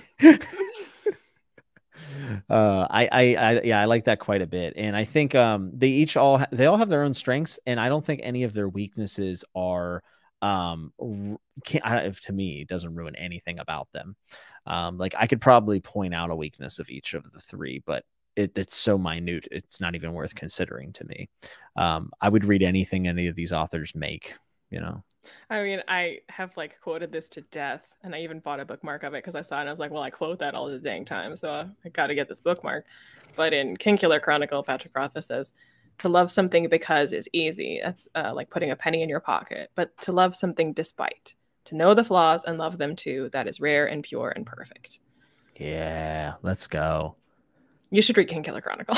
I am. I'm reading it. I think I'm reading it in the fall, but I'm reading this year 100%. 100%. You know what's weird about this though? Is we're talking that you haven't read Kingkiller Chronicle? I don't know, Jimmy. A lot's weird about that. But you know, we aren't really talking about the other works that these authors have done. So obviously, Robin Hobb has authored underneath a different name. She's also did the Soldier Son trilogy as Robin Hobb. George has written a vast amount of sci-fi. He also wrote a vampire horror novel, which I loved. And then Abercrombie has his YA Viking series. Have you read any of the extended works from these people? I call them extended works. They're just other works. You know what I mean? I've read everything Abercrombie's ever written. So yes to that. I have not read, I mean, I've barely read the first 6 books in the Realm of the Elderlings for Hobb, so I have not even finished that. And I think for George R.R. Martin, I started reading something with like an eclipse looking thing on the cover. And like, I like accidentally DNF'd it. Like I wasn't a booktuber or anything at the time. I just like randomly picked it up and I meant it to be, yes. And I meant it to be like a commute book or something. And I just kept like not reading it when I was on the bus and then forgetting about it. And I just never read it, but not because like I hated it or something. Yeah. I'm going to be, I read Fever Dream by George. And I read Ice Dragon, which is like a short children's story. I actually really like that book a lot. And I'm going to read his Tough Voyaging, Dying of the Light. He also read a thing, I think it's called like Hunter's Game, and it's like co-authored by a couple of different authors, but Daniel Abraham helped him write it. And it's like a thriller or something, like really strange. So I'm going to read more of his works. And I'm actually excited to see like his other stuff, you know, because he's obviously going to write it very differently. Like Tad Williams wrote Memory of Sorrow and Thorn, and his prose is very Tolkien-esque, beautiful writing, really. But then I read his War of the Flowers standalone, and his prose was totally different, as it should be. I was gonna say, that's the thing of like, I mean, not just these authors, but like authors in general that you like. If you like them from a certain book or series, and then to see it, can they do something different, or are they just like a one-trick pony that's like really, really good at this and nothing else? Yeah. So like, and obviously, so I didn't tell Pierce Brown this. This wasn't a thing I share, but I thought it when I picked up the new books, because everything he had written so far was Darrow's perspective. And like, yes, we're still in the Red Rising world, so like, I guess still one-trick pony. But like, for all I know, Darrow is Pierce Brown. That's the only voice I've ever heard, the only perspective I've heard. So like, I don't know that you can write differently from this. This is just you, maybe. I don't know. You've never written anybody else's perspective. So then, I mean, obviously I told him I loved seeing Darrow through someone else's eyes, but I loved seeing him writing from someone else's eyes, multiple different eyes. And they did all feel like distinct different characters. So I was like, maybe Darrow is you, because maybe that is where you started. I still don't know that. But like, I do know that you can write people that are not Darrow and that are definitely not Darrow. Yeah. It's interesting, and sometimes also makes you sad to see them like step out of like what you know them for, especially these being big series. The one thing I will say about George, who is the only author I've actually read outside of their main series of these three, I thought Fever Dream had a lot of the same strength as A Song of Ice and Fire while being completely different. It had a lot of atmosphere, and since it was written in our world, he tapped into history and made it come alive. And in some ways, it was super hard to read because it was written in the 1800s in the South, which you can imagine that being, you know, not fun in America. But, you know, very accurate while still being really cool because it's about vampires on steamboats. Pretty cool. Very accurate to the times. Yeah. Yeah. As we know, as history tells us. There were vampires on tugboats for sure. But yeah, I'm excited. I want to read, you know, obviously Megan Lindholm, aka Robin Hobb. I want to read more of her stuff, and I want to read Shattered Sea by Abercrombie. Did you always know that Robin Hobb was a female? Because I definitely thought she was a guy when I first saw her books. So I have an aunt named Robin, so I actually assumed, but everyone I've ever recommended her to always goes, "Oh, what does he write?" Every single time. Yep. Because, you know, the only way you can tell usually that it's a female is if it's initials. It's definitely not initials, so it must be a guy. I don't know, George Railroad Martin. He has initials. You know what I mean, though. I mean, Shattered Sea isn't bad. I just feel very disappointed in it. Oh, no. Because I mean, like, as compared, like, that's the thing. Oh, just like talking about rating systems, like, it's really hard to use a rating system because, like, if I compare Shattered Sea to a lot of other books, I'd be like, well, it's better than that. And it might even a book that I gave 4 stars to. But I know Abercrombie is capable of better than this. So reading Shattered Sea, I'm like, that's not quite up to snuff for you, sir. So, yeah. Well, you do come to it, and that's why. As my friend Scott, the Bald Booktuber, always says, publication order is a must for authors. Like, if you're going to dive in. So I read Guy Gavriel Kay's Lines of Alberson, really enjoyed it. I'd be curious to see what you think of that, actually. But now everyone's like telling me, "Oh, don't read Finnevar Tapestry." Now you read that because that's his first trilogy. And you're like, it's too derivative of Tolkien, all this stuff. I'm like, well, now I'm going to read it, and now I'm just going to stick to pub order. Like, I should have done pub order. And if you had done pub order on Abercrombie, you would have got Shattered Sea first, right? No, he took a break from First Law to write Shattered Sea. Did he? I was, which is why, like, when I was trying to, like, that's actually very disappointing. Trying to figure out, yeah. But so then I was trying to figure out why it's so different, and I mean, there's many reasons, and maybe none of them are the reason, and maybe it's literally like it's brilliant, and only I don't think it because I'm dumb. Who knows? But like, he did say he felt really burnt out when he was writing Red Country. And I feel like I could feel that, but I feel like it's in keeping with a Western style anyway. So I don't think that hurts the book. But I get, like, I feel that. And then he, after Red Country, was like, I need a break. And so he wrote Shattered Sea. And then he came back to First Law. But Shattered Sea, I mean, there's a lot of things that, so it's YA. It's not adult. He feels burnt out already. So he's trying something different. And so, like, I don't know if it's because he was burnt out. I don't know if it's because either he thought or someone told him that YA has to be simple and stripped back. So he was like, okay, I can't do anything too interesting because it's YA. Or if he was just, like, pooped or, like, what? Because, like, Shattered Sea, like, on paper, like, the ideas at play, the political situation at play, the world he's built for it, or, like, in concept, what it's like, I think it sounds brilliant. And I do think it is brilliant. It's just that like he never seasoned it. He didn't like make it interesting. Like he never filled it in with like the interesting, meaty Abercrombie stuff. I was like, why is this not interesting to me? Because like I know what you wrote and I know what situation you're describing to me. And that should be so like filled with like nuance. And I'm just like not getting that. Why am I not getting that? Yeah, that would be very frustrating. I'm very curious to read it, because I do think I read about the premise and I thought the premise sounds very interesting. The fact that it's YA, little disconcerting for me because I'm not a YA reader. But again, that's where I'm like, if either he thought this or someone told it to him that you can't make it interesting because it's YA. I mean, not that they would phrase it that way, but that would be like the thinking. I'd be pissed because like I've read YA that goes very dark places and does very interesting things. So like if that's what he thought was that like I can't make it too interesting because it's YA, I'd be like, you can. Like, you can't write it like just like First Law, no. But like, you could do a lot more than what you did. Yeah. So does that make you nervous for his new work that isn't First Law related?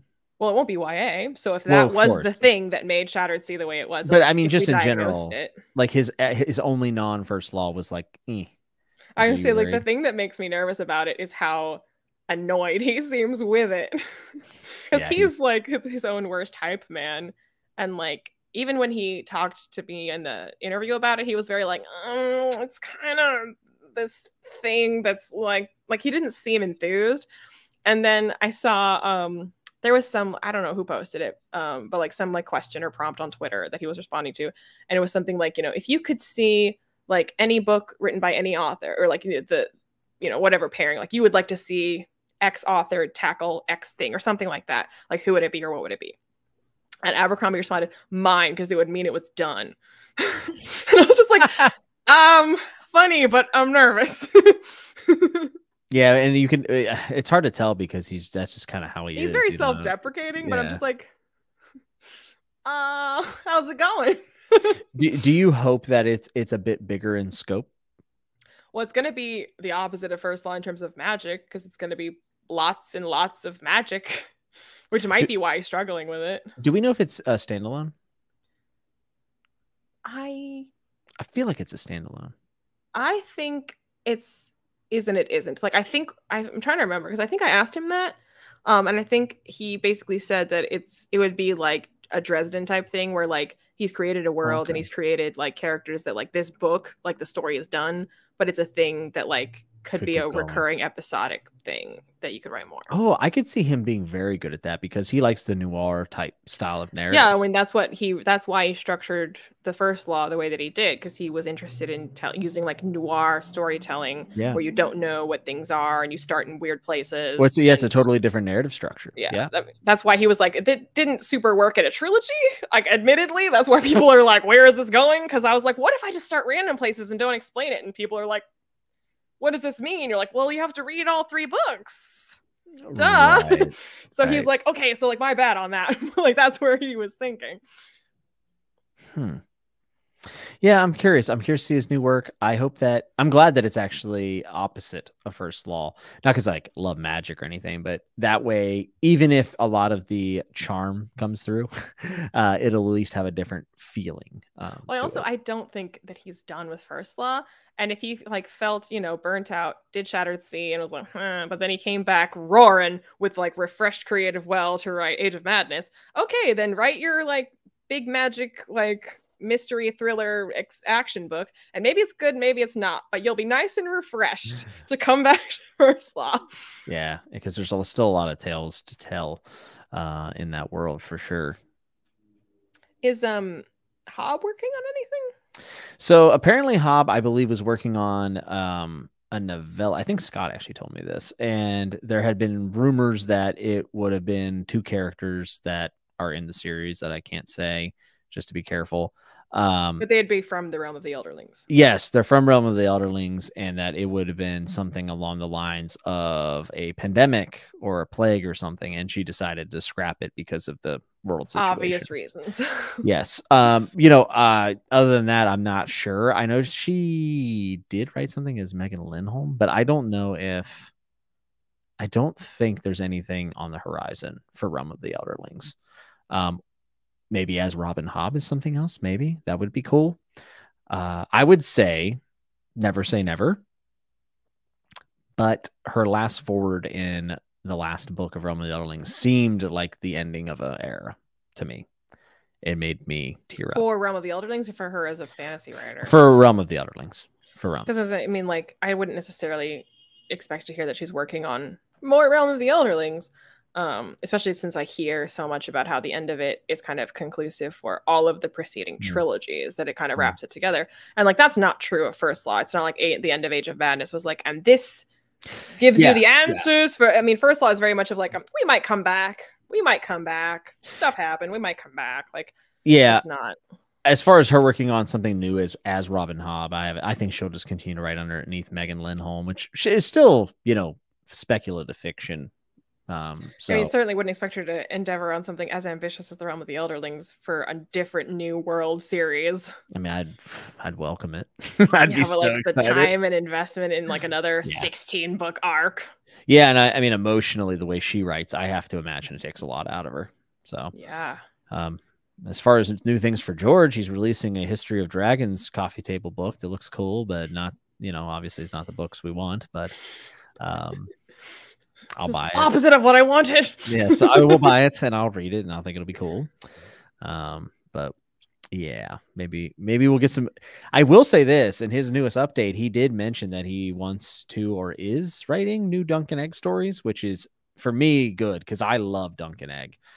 And George is really good at short fiction. It's he wrote a lot of short fiction. I was gonna say it's a shocking thing to say when you look at Dance of the Dragons. Like, it get worse. I was like, is he? Right. No, you're 100% right. But if you look at his sci-fi stuff, he wrote a lot of short stuff.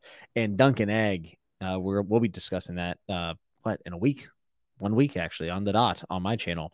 And we'll go over it then. But I think it's really solid stuff. And I think he even shines a little bit more in some areas, not all, but in some areas in his short form writing. So well, it does also, like, it forces you to be more disciplined. Yeah, you're right, because you can't just be like, you have to get there. You have to get there, and you got to pack a lot of punch in every single sentence, which George is pretty good at, because his sentences sometimes have 2, 3, 4 meanings and foreshadowing all in one. So be cool. Yeah, I'd heard this too, that she has bad arthritis. Yeah, which is really sad, because I have rheumatoid and I get it. Especially also because, like, if a writer stops writing because, like, they don't feel like they have stories to tell is different from, like, I have so many stories that I physically can't get out, Yeah. That's, I mean, not that either is great, but yeah. I enjoy hearing Jimmy say Dunk and Egg. I mean, it does sound very silly. When you're like, I love Dunk and Egg, and you're like, is that like... Have you started it? I'm about to start it probably tomorrow. I finished it, but I did it very early in the month, so like I think I'm gonna skim it, but again before we. Did you do the audio? Yeah, dude, how good's the audio? It's good, but he murmurs a lot and kind of like well, mumbles. I do too. So yeah, but so for an audiobook that you speed up, I was like, oh my god, you're murmuring. What did you just say? Was that Blood Raven? So like Roy talks very slowly like an old Shakespearean actor, so you can speed that the fuck up. Listen. All right, let's leave old Roy out of this. All right. He suffered enough. Let him rest in peace. Did HOBB always kind of intend this epic, huge, maybe not specifically 16 books, but like this big arc? I don't know. Actually, that's a really good question. I'm not You're sure. the expert. I expected you to tell me. Derry in the chat is the expert. Derry is the HOBB, definitely the smartest HOBB fan I know. I actually don't know that, though. I think probably like all... No, you know what? Maybe not for Abercrombie. I was going to say, all of these authors, maybe the story grew on them as they went. George, the worst of the culprits. But I don't know if Abercrombie did or not. Well, I mean, Abercrombie writes his trilogies in one go, and then it was like, I'll do a standalone. Yeah. I'll do another standalone. That's what I'm saying. Like, standalone. Is it like one of these things where it's like, well, what else am I going to write? But I mean, because like, again, I don't know what it's like, but from how it sounds, at the end of the last trilogy, like conclusively like ties in like threads that are set up from the very beginning. So it feels like you would have to have like from the beginning kind of figured out where you're planting these seeds along the way that will at the end of, maybe she thought it'd be 12, maybe she thought it'd be, maybe not necessarily specifically 16 books, but that you'd have like a I will, at the end of many books, finally pay off what I've set up in the first book. Darius is saying, yeah, it was a trilogy that grew. Fool was supposed to be a walk-on character that vanished after one scene. You want to talk about a character that jumps off the page? That's awesome. Well, I think I might have already told you this when you had me on to talk about Age of Madness. But and this is not spoilers, it's just like a character in it. But Clover was the last character that he added. Like he had written the whole trilogy and it didn't have that perspective. Yeah, and after you told me that, I was like, you know what? That kind of makes sense. But also, I feel like it is a lot better for having that in there. Like, trying to imagine what the story would be like without that. I'm like, yeah, it needed that. I would agree. I would definitely agree.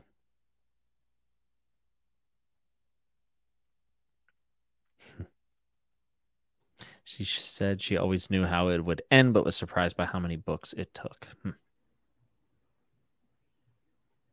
Matt said, I'd be so scared losing my audience if I left the universe. I think a lot of authors feel this way.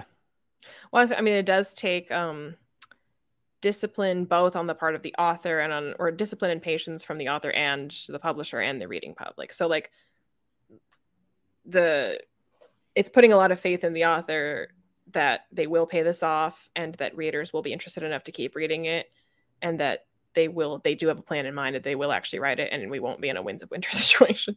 So like publishers want to know that like, okay, if you're going to write 16 books, we want to know readers are going to buy them and that you really will write these 16 books. We're not going to be like, Yeah. And I think that the outlines are probably in demand. I mean, even George had an outline at the beginning for the first trilogy, when it was supposed to be 3 books, which, my God, that outline is wild.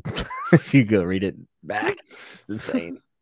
I do appreciate that Abercrombie writes all of his books at once, though. I really do. Well, for a trilogy, I mean, a standalone. Yeah, right. Matter, but yeah. Well, I think it also, I mean, I was writing 16 books at once and then publishing them, like, if you can, great. But like, I wouldn't expect that. But I think if it is as short as a duology or a trilogy, it benefits the story, not just because like, okay, we know you've done it, we're not waiting for you to publish it. Because if you've written your trilogy, then like you might have had in mind to be setting up certain things. But as the story organically does shift a bit, then you can, once you finish the trilogy, your first draft can be like, okay, no, I did set these up a bit, but like the way it actually went down is a little bit different, or like I want to emphasize it a bit more. You can really go back and like plant those seeds properly so that by the time, so that it does feel like this cohesive whole. Instead of like, I originally planned this and that's why this doesn't end up going anywhere because I wrote that and then later changed my mind. Like if you've written it at once, you can fix that.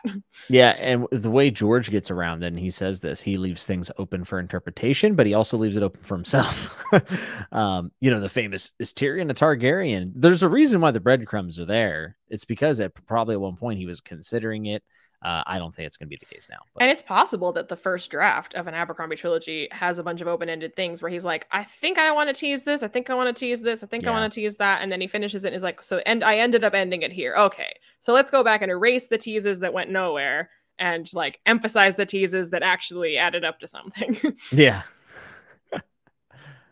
Kieran asked, was it supposed to end with the Dream of Spring? No, it was only supposed to be 3 books, and it would have been Game of Thrones, Clash, and Storm of Swords, but the ending points were vastly different. It isn't like he is still telling that same story. I mean, we're talking crazy differences that some are disturbing. There's also a title. Wait, when you say disturbing, do you mean like because it was going to be really like a fucked up storyline, or yeah, I mean, I could say it. I guess it's not a spoiler since it doesn't happen. Yeah.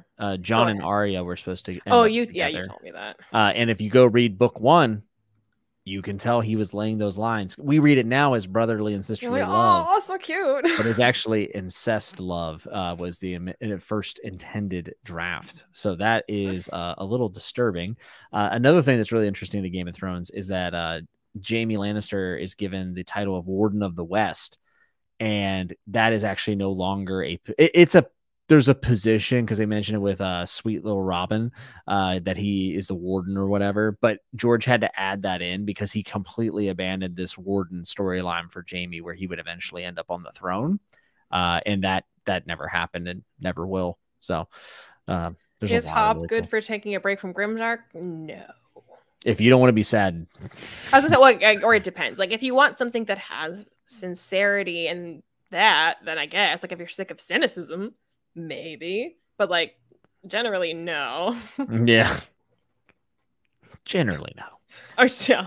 I was gonna say, like, I didn't think it was possible for Abercrombie to make me cry just because of how cynical everything is all the time. That, like, I mean, I feel feelings, obviously. I wouldn't read those books so many times if I didn't. I cried in First Law. I cried in Age of Madness only for the first time. No, I cried in the original trilogy. Hit me hard. Can't.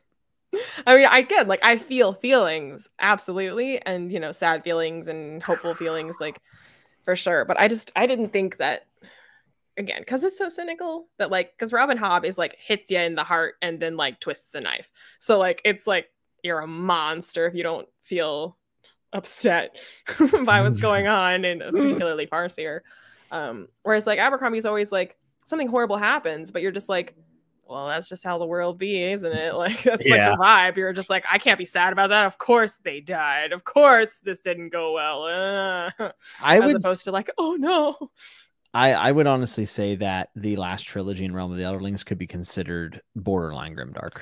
Someone said that in chat last night. And I was like, it's heavy. It's combine the heartbreak with violence. Oh god. The final book is probably my second favorite book of all time. It's so Storm of Swords, and then Assassin's Fate. Assassin's Fate. The Bone Hunters is somewhere in there. Assassin's Fate is the prettiest of the UK paperbacks. Oh, they're beautiful. It's very pretty. That last trilogy is all like kind of shiny and pretty. I like it. I like it. It's shiny. Because it's still, I like that it's in keeping still. Like, it looks like a cohesive series, those editions, and yet that one is just like, but we're the special ones, so we're kind of sparkly. Yeah, I have them on the second shelf, and I just absolutely adore just the way they look. They're so. Is that Lord of the Rings at the end? Yeah, I have those editions. God, that's impressive. Oh, I don't know. I think they might be with my Hobbs as well because they are the same size. Yeah, they're the same size. No, there's no way you can see from here, but that is Lord of the Rings. And that's Hobb. I mean, I think they go well together. They're like the same shape and size. There is like, you know what? I know we're not talking about Tolkien, and Hobb is not derivative of all Tolkien, in my opinion, but not any more than just like fantasy itself, how he like sort of like set the like. And there might be some tropes, like there could be tropes that cross over, but it's not derivative. However, Tolkien has like a little bit of that like magic. You know what I'm saying? Like where you're walking through the Shire and it's like magical. Like when I get that same type of feeling when I'm walking like through Buck with Fitz. Like I don't know what it is, and I don't think I can quantify what I think. Well, I mean, of the three, I feel like, well, this might go with sincerity, but like it feels the most like a genuine, just fantasy story, as opposed to like the other two feel like commentaries on fantasy genre. Yeah, and that's, I mean, let's go with the sincerity thing. No, I think you're right. Yeah, I think you're right. It's just interesting because Hobb doesn't have the brand new language that's actually mapped out in the Silmarillion, or all these things. Oh, so lazy. Where's my language? But it's her approach to it's kind of just the approach to the tone of the work, I guess is maybe it. Also, I mean, like when you start, because like Mara and I were talking about like which one. I think she said that, like, because could you start with live ship? Should you start with Farseer? Can you start with whatever? And she was saying how, like, we both agree that, like, ideally you start with Farseer. But, for somebody who's, like, put off by Farseer, then, like, well, read live ship if you must first. Like, that's better than nothing. But so Mara was saying because, like, the live ship feels more like a typical fantasy book in that way, where, like, it might appeal to the general audience more because it's, like, multiple perspectives and action. And I was like, okay. I mean, yes, but also like what is more traditionally like a fantasy book than this young protagonist who's like at or going to or near a castle, who's like, discovering their life journey, destiny, chosen one, magic things. Like the Fitz story is like so traditional fantasy.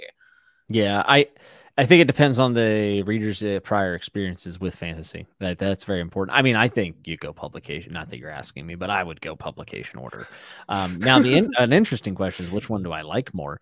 So my heart is with Farseer, but I think that Live Ships is a better trilogy. And that's, I mean, that's kind of how I felt about it. Mara definitely says that she likes Live Ships better, and I'm like, I think Live Ships is brilliant, but like nothing in Live Ship, because I mean, no matter how the character work is amazing in it, but it can never compare to spending that amount of time with Fitz. Like it doesn't have the page. It's like it can't. They're accomplishing totally different things. Yeah, but so for that reason, like I never felt, no matter how good it was, no matter how deep it was, no matter how connected to the characters I felt, it didn't matter because nothing could compare to how deeply connected you feel to Fitz and how much that like emotionally like gets under your skin. Nothing in Last Ships can compete with that. Yeah, I would agree with that. And the end of Royal Assassins, like one of my favorite endings to any book ever. It's funny because it includes a bias I have that I don't usually like, and it smashes my biases. And Robin Hobb smashed a lot of my biases throughout those books. And again, like all three authors are for various reasons in various places doing things that somebody somewhere said you should never do. Yeah. And they're all just like, ha ha, hold my beer. and also do things that are very commonplace in fantasy and fiction and don't do very well. I would say Hobb's romance is phenomenal. I would say that Abercrombie's romance is phenomenal, even though people might say, what? I actually think Abercrombie writes extraordinarily good romance in a different way. Is like part and parcel of character work, because you can't do good character work and ignore love, which is something that humans experience. Yes. I think Martin's weakest aspect is actually his romance, personally. There's worse, but especially when it comes to his romantic scenes, we've talked about it at length, but there's a lot of voyeurism. I feel a little voyeuristic and actually missed opportunities because he could have used it to further the characters a little bit more, but it became a general thing, unfortunately. And he does sometimes, like we talked about again, like there are certain characters where he does use it to further the character, but like sometimes not. Yeah, a lot of times it sounds like George, and it doesn't sound like the character. Hobb's romance is amazing, and then Abercrombie uses the word squelch, so he wins. Yes, so much squelching. But I mean, Abercrombie went off on like a little tirade about people turning their nose up at the idea of like sex and romance in books, and he's like, that's like, you know, half of human experience. Are you saying that's uninteresting? Are you saying half of what humans experience is uninteresting? Like, Rocchio, what kind of bullshit is that? When I interviewed Rocchio, he said that he doesn't believe there's ever a reason to write a sex scene. I thought that was really interesting. I think Western culture has a lot to do with it. You can get away with not having one. I don't think there's any harm in fading to black, to be honest. I think it's totally acceptable. I think most Western readers would. I was gonna say, I mean, I would disagree that you shouldn't ever or whatever, but like I also think that if you're not good at it, then don't. Sure. Yeah, I just writing it to write it, also no. Yes, I would agree with that. I do think that there's like prudishness to American culture when it comes to sex scenes, which is why like people like Guy Gavriel Kay get a weird reception, because like he actually makes a lot of commentary about the society that the characters are in through the sex scenes and the romantic scenes. And for some reason, American culture, we're cool with people getting shot in the head, but as soon as someone like starts getting frisky, we're like, very strange. When I read Tagana, everybody was like warning me about the sex stuff. Yes. And like I didn't like love it. Like it bothered me a little bit, but like the reason I ended up not liking Tagana was not to do with that at all. It was to do with like the story and the magic and the like the plot of the book. It wasn't like it's sexist and I hate it. I was like, it seems a little sexist sometimes. Like this, I don't know why this needed to happen, but like that wasn't why I ended up not liking the book. Yeah, in Lions, I mean, I gotta be in Lions. There's multiple scenes, and I like if I like the sixth one, I think I was like, I got it. I think I got it. Like we can move on. You know, it's like anything. Like you can overdo battles, you can overdo political intrigue. There's a ton of things you can overdo. But I say for the most part, except for and I think Martin gets worse about it as the series goes on. Like Dance with Dragons is the most voyeuristic. Like the first three books, like I never really felt that way. Feast in retrospect is voyeuristic as well, but we didn't feel that way because for Cersei it actually made sense with the way it was indulgent. It actually made a lot of sense. However, then seeing the exact same type of sex scenes in Dance then makes you retrospectively go, that wasn't exclusive to Cersei and the disgusting way it was being described. That's actually just George. But also, like, even though it was in Feast and it was with Cersei, it was still also less just in the book. It was there with Cersei a lot. But so like in Dance, okay, so we've retroactively realized that wasn't the great character work that we wanted to like credit it with being, and also there's just more of it going on. Yeah. And the first 3 books, like I didn't really ever feel that way.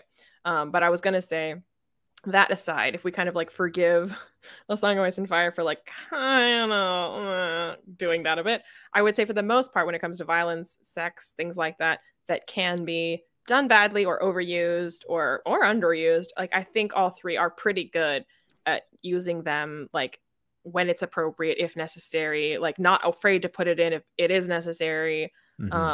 Like they're pretty good at like gauging how much and when, and not just like more blood because it's cool, or like more sex because it's like, you know, they're good at like telling their story and using all the tools at their disposal when they need to, and never avoiding something for no reason and never including something for no reason. They're good at gauging that.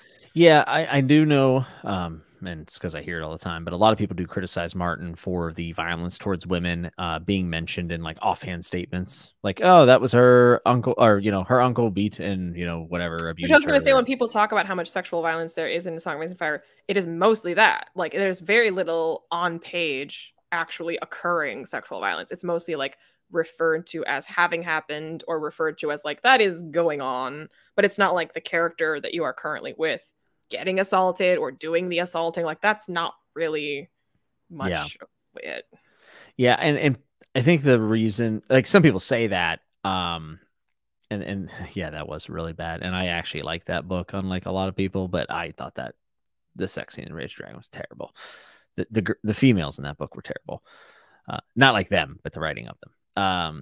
But yeah, Martin catches a lot of flack for, you know, kind of that culture that is in there. And unfortunately, the bigger issue that I've seen with people who are historians or other writers, they take issue because George's defense of it was very at the hip and kind of poor. And he said, well, that's how it was back then. Like it is based a little bit on history. So that's how it was back then, which if you look at what historians have said, the report of a sexual assault in the medieval times was actually at no higher of a rate than it was or is today.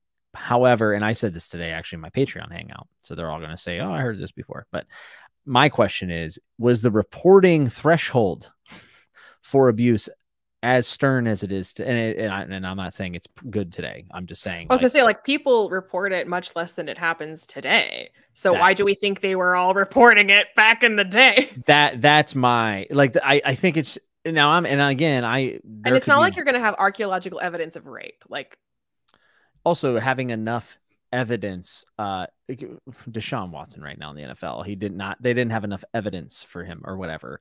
And I'm not saying anything about him, but I'm just saying in general, not enough evidence does not mean not guilty. So there's a big difference from that. They're usually in this crime. There isn't a lot of evidence. And also I doubt that there was the same threshold as today as back then for what constituted assault.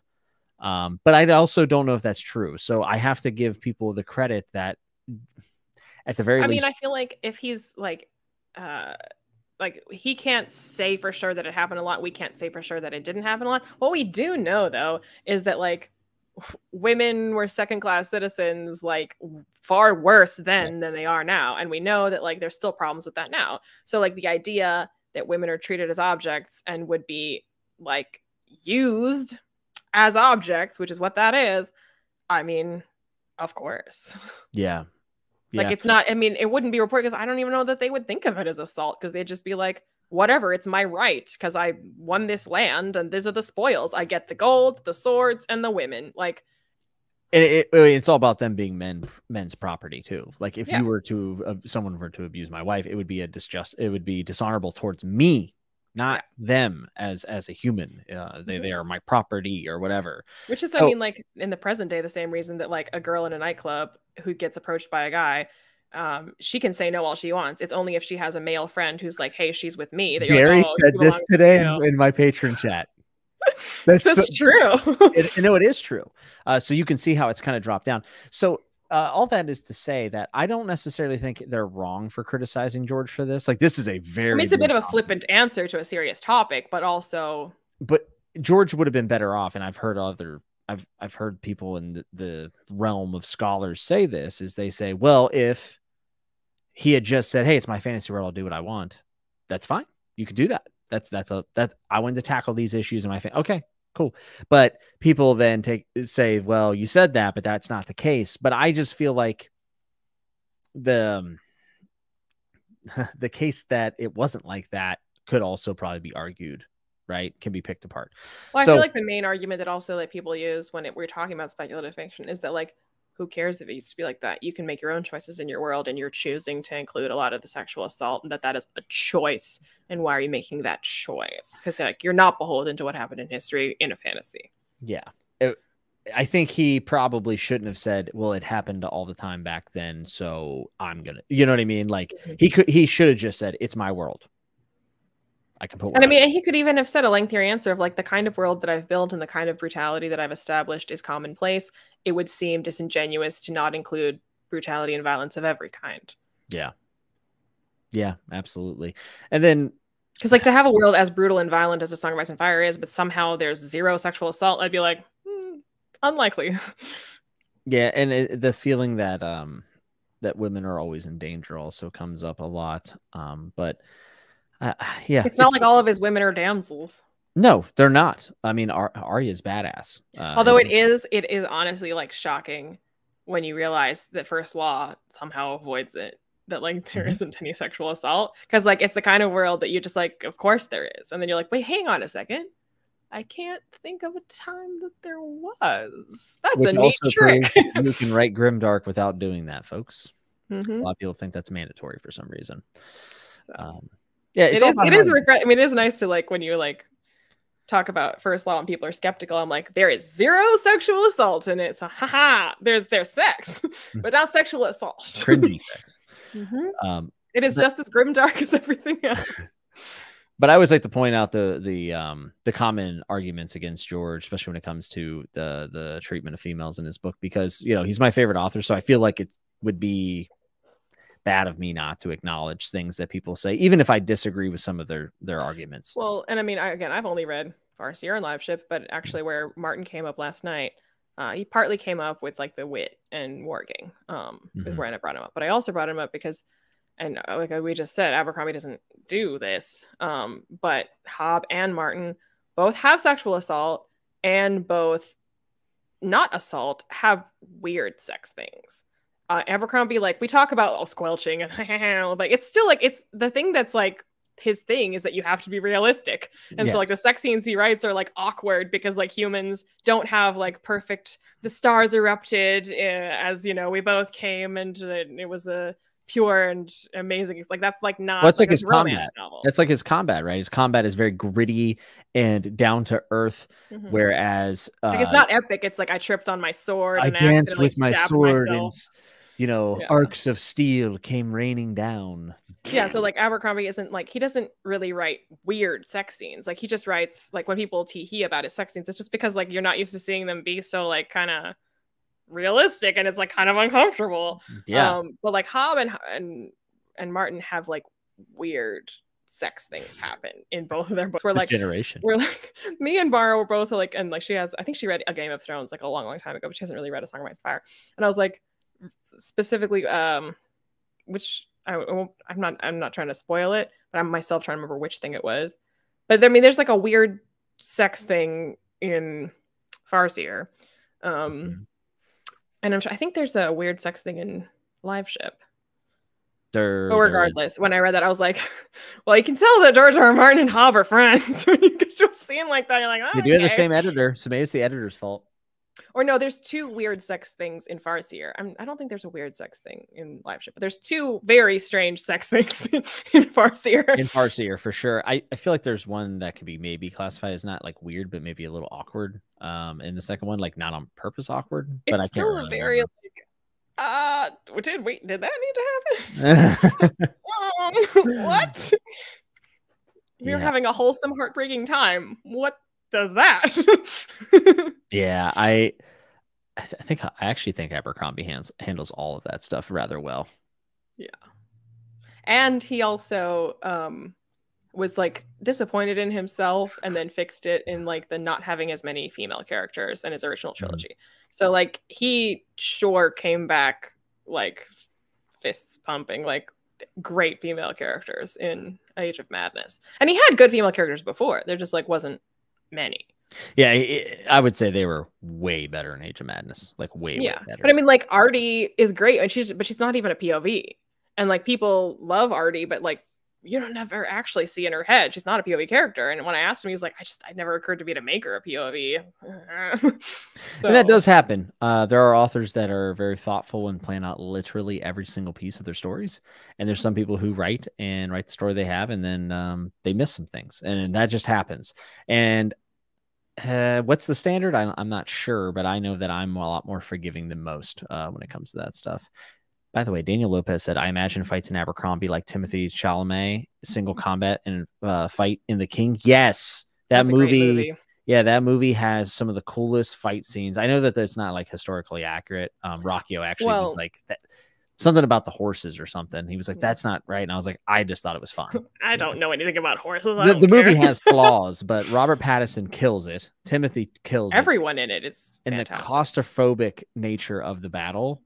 Oh, so good. Well, and also, so the part of history that The King is depicting, like those figures from history, Shakespeare's like rendition of those characters is what inspired Abercrombie in some part to write Age of Madness. Wow. Interesting. And like, I didn't see it before because I asked some question about like, when he came back to First Law, was it like, oh, like, I just want to write First Law, I'll think of something. Or was it like you had a specific like story in mind that you were like, I must return to First Law because there's this story that, you know, like I must tell, or like, you know, how was he coming back to it? And he told me that he had gone for over like a couple of weekends to see every single Shakespeare history play in order with the same cast, doing them back to back to back to back. And that it was brilliant, but that specifically the like Henry V plays, like Hotspur and Hal is what inspired Orso and Leo in the Age of Madness. And as soon as he said it, I was like, oh shit, they are like Hotspur and Hal. I did not put that together. That's a big similar between George and Joe. They're both very into Shakespeare. And like HOBB maybe as well. Yeah, HOBB maybe as well. I'm not sure about that. You know what's also funny is that like Blade itself and Game of Thrones both kind of have a noir feeling, because Game of Thrones is actually a murder mystery, and obviously with the noir setting, it kind of coincides. They both have that, as does The Expanse. Well, and then I actually thought it was earlier when we were talking about whether or not HOBB is Tolkien derivative, and she's not. And like arguably, the First Law is Tolkien derivative purely because he was intentionally like commenting on and subverting the Tolkien arc. Yes, very much so, which I find fun. Some people believe that if you're subverting an original work, that your work can never last. I've seen authors say this before, and I think look at First Law. I think it's a really dumb thing to say. To be honest, I feel like this is again where it depends. Like if you're writing a story where it isn't a story unto itself, isn't entirely a commentary on something, then because like my friend Heather and I have been reading the Hogarth Shakespeares, which are all authors commissioned to retell various Shakespeare plays. And the thing is, you cannot read any of them without reading the play, because they're all such direct commentaries on each of the plays. They're not divorced from it at all. Like you couldn't just casually like read it and be like, that was really good, and then be like, oh, interesting to learn that it was inspired by The Tempest. But like literally, like if you do not know the events of The Tempest, this book will be like, huh? So like they don't stand on their own, and that's why we ultimately think that like sometimes it's an interesting commentary, but it feels like it's in conversation with that play. It's not a book unto itself. Yeah. Whereas like I don't have to ever like be familiar with Henry V to like read The Age of Madness, but if you tell me that he was inspired by Henry V, I'm like, oh shit, I see it. Yeah, that's kind of how the relationship between Memory Star and Thorn and A Song of Ice and Fire is. If I had a dime for every time someone said A Song of Ice and Fire is just a clone of Memory Star and Thorn, I would have a ton of money, but I would also have jumped off a building. Die a rich man. So many people who haven't read Memory Star and Thorn say this stupid talking point, but to your point, good writing will hold up. Yes. It is so much fun to go back and read Memory Star and Thorn and see the very little bits that George did take from Memory Star and Thorn. It's really cool. And again, I mean, every author is writing like standing on the shoulders of the people that came before them, because like Tolkien was inspired by all of the myths and legends that he was enamored of. So he was derivative because he was just copying all of, like, his languages are derivative because they're just like taking his favorite parts of languages that exist and just like mushing them together into a language that he's like, these are my favorite bits together. So like no one creates art in a vacuum. Like you're always going to be commenting on, inspired by, affected by all these influences, things that you liked, things that you didn't like. It's always going to be that. Absolutely. Also, I can't wait for you to read King Killer Chronicle and then laugh with me about people saying that Empire of Silence is the Name of the Wind, because it's ridiculous. Well, I'm reading them both in the same year, so I'll definitely be able to pull some parallels. I honestly kind of rage. Like when you were saying that you get angry when people talk about the Memory, Sorrow, and Thorn comparison. When people tell me that Empire of Silence is just a ripoff of Name of the Wind, I'm like, I kind of want to punch you in the face right now, because that's the dumbest take I've ever heard. Yeah, half the time people make these kind of assertions. I feel like they didn't even read both books, but like I know not enough people read Memory, Sorrow, and Thorn. Because it should be way more recognized than it is. So if you had read the 3 and then read all of A Song of Ice and Fire and then came to that conclusion, I'd be like, okay, we can talk. But 99% of them have not, and they just parrot something. Well, especially because Reddit say. I'm pretty sure that Rockio has said that he's never even read The Name of the Wind. I think he said that when I interviewed. I'm pretty sure he said. Well, I'm sure he's brought it up because like he gets sick of people saying this. I'm sure he does. Yeah. But I'm like, if you read it, like if you wanted to accuse it of being like copying something or being inspired by something or being derivative of something, there are things that you could, like, it's the Book of the New Sun. I don't think it's an accident that he wrote the name of his to be Sun Eater. Like he clearly likes Gene Wolfe. He clearly likes the Book of the New Sun. And he's upfront about that. Yeah. And so like if you want to point to things, there are things. I mean, Dune influences are obvious. Like there are things, and Name of the Wind is not one of them. Yeah. And we kind of talk, obviously Abercrombie pulled from Shakespeare. George pulls a lot of Lovecraftian stuff into his work, especially in the last 2 books. Definitely for a few. HOBB pulls from Dickens. Yeah, clearly. And she might. Cool. Who knows? That's cool. I saw someone say that they feel like HOBB pulls a little bit from Earthsea, and probably. I mean, Ursula Le Guin was amazing, and I'm sure Robin Hobb looked up to her. So I think it's really cool. And I mean, like this is where, again, like I feel like there's a kind of reader that enjoys Song of Ice and Fire and enjoys First Law and also like doesn't get it, because like if you're just reading it for like blood and violence, like, and there is blood and violence, but like these authors are doing so much more than that. Yes. And like they're only using violence as like a tool in their tool belt to tell a greater story and to do a more interesting thing than that. So if that's all you're getting out of it, I'm just like, okay. That's the interesting thing about HOBB is I feel like HOBB doesn't have the oohs and ahs of the more pop culture. We said it's not as sexy. It's not grimdark. It's not edgelord. Yeah, it's just interesting because I feel like HOBB is almost like a pure version of the true intentions behind the other 2 work in some way. It works. But so what I was originally, where I was kind of going with that was that like, so I think the kind of people that are like fuck Tolkien, like First Law, like that's cool. The thing is, Joe Abercrombie loves Tolkien. Like he didn't decide to like write the subversion of Lord of the Rings because he hates Lord of the Rings. He loves Lord of the Rings. Same thing with George.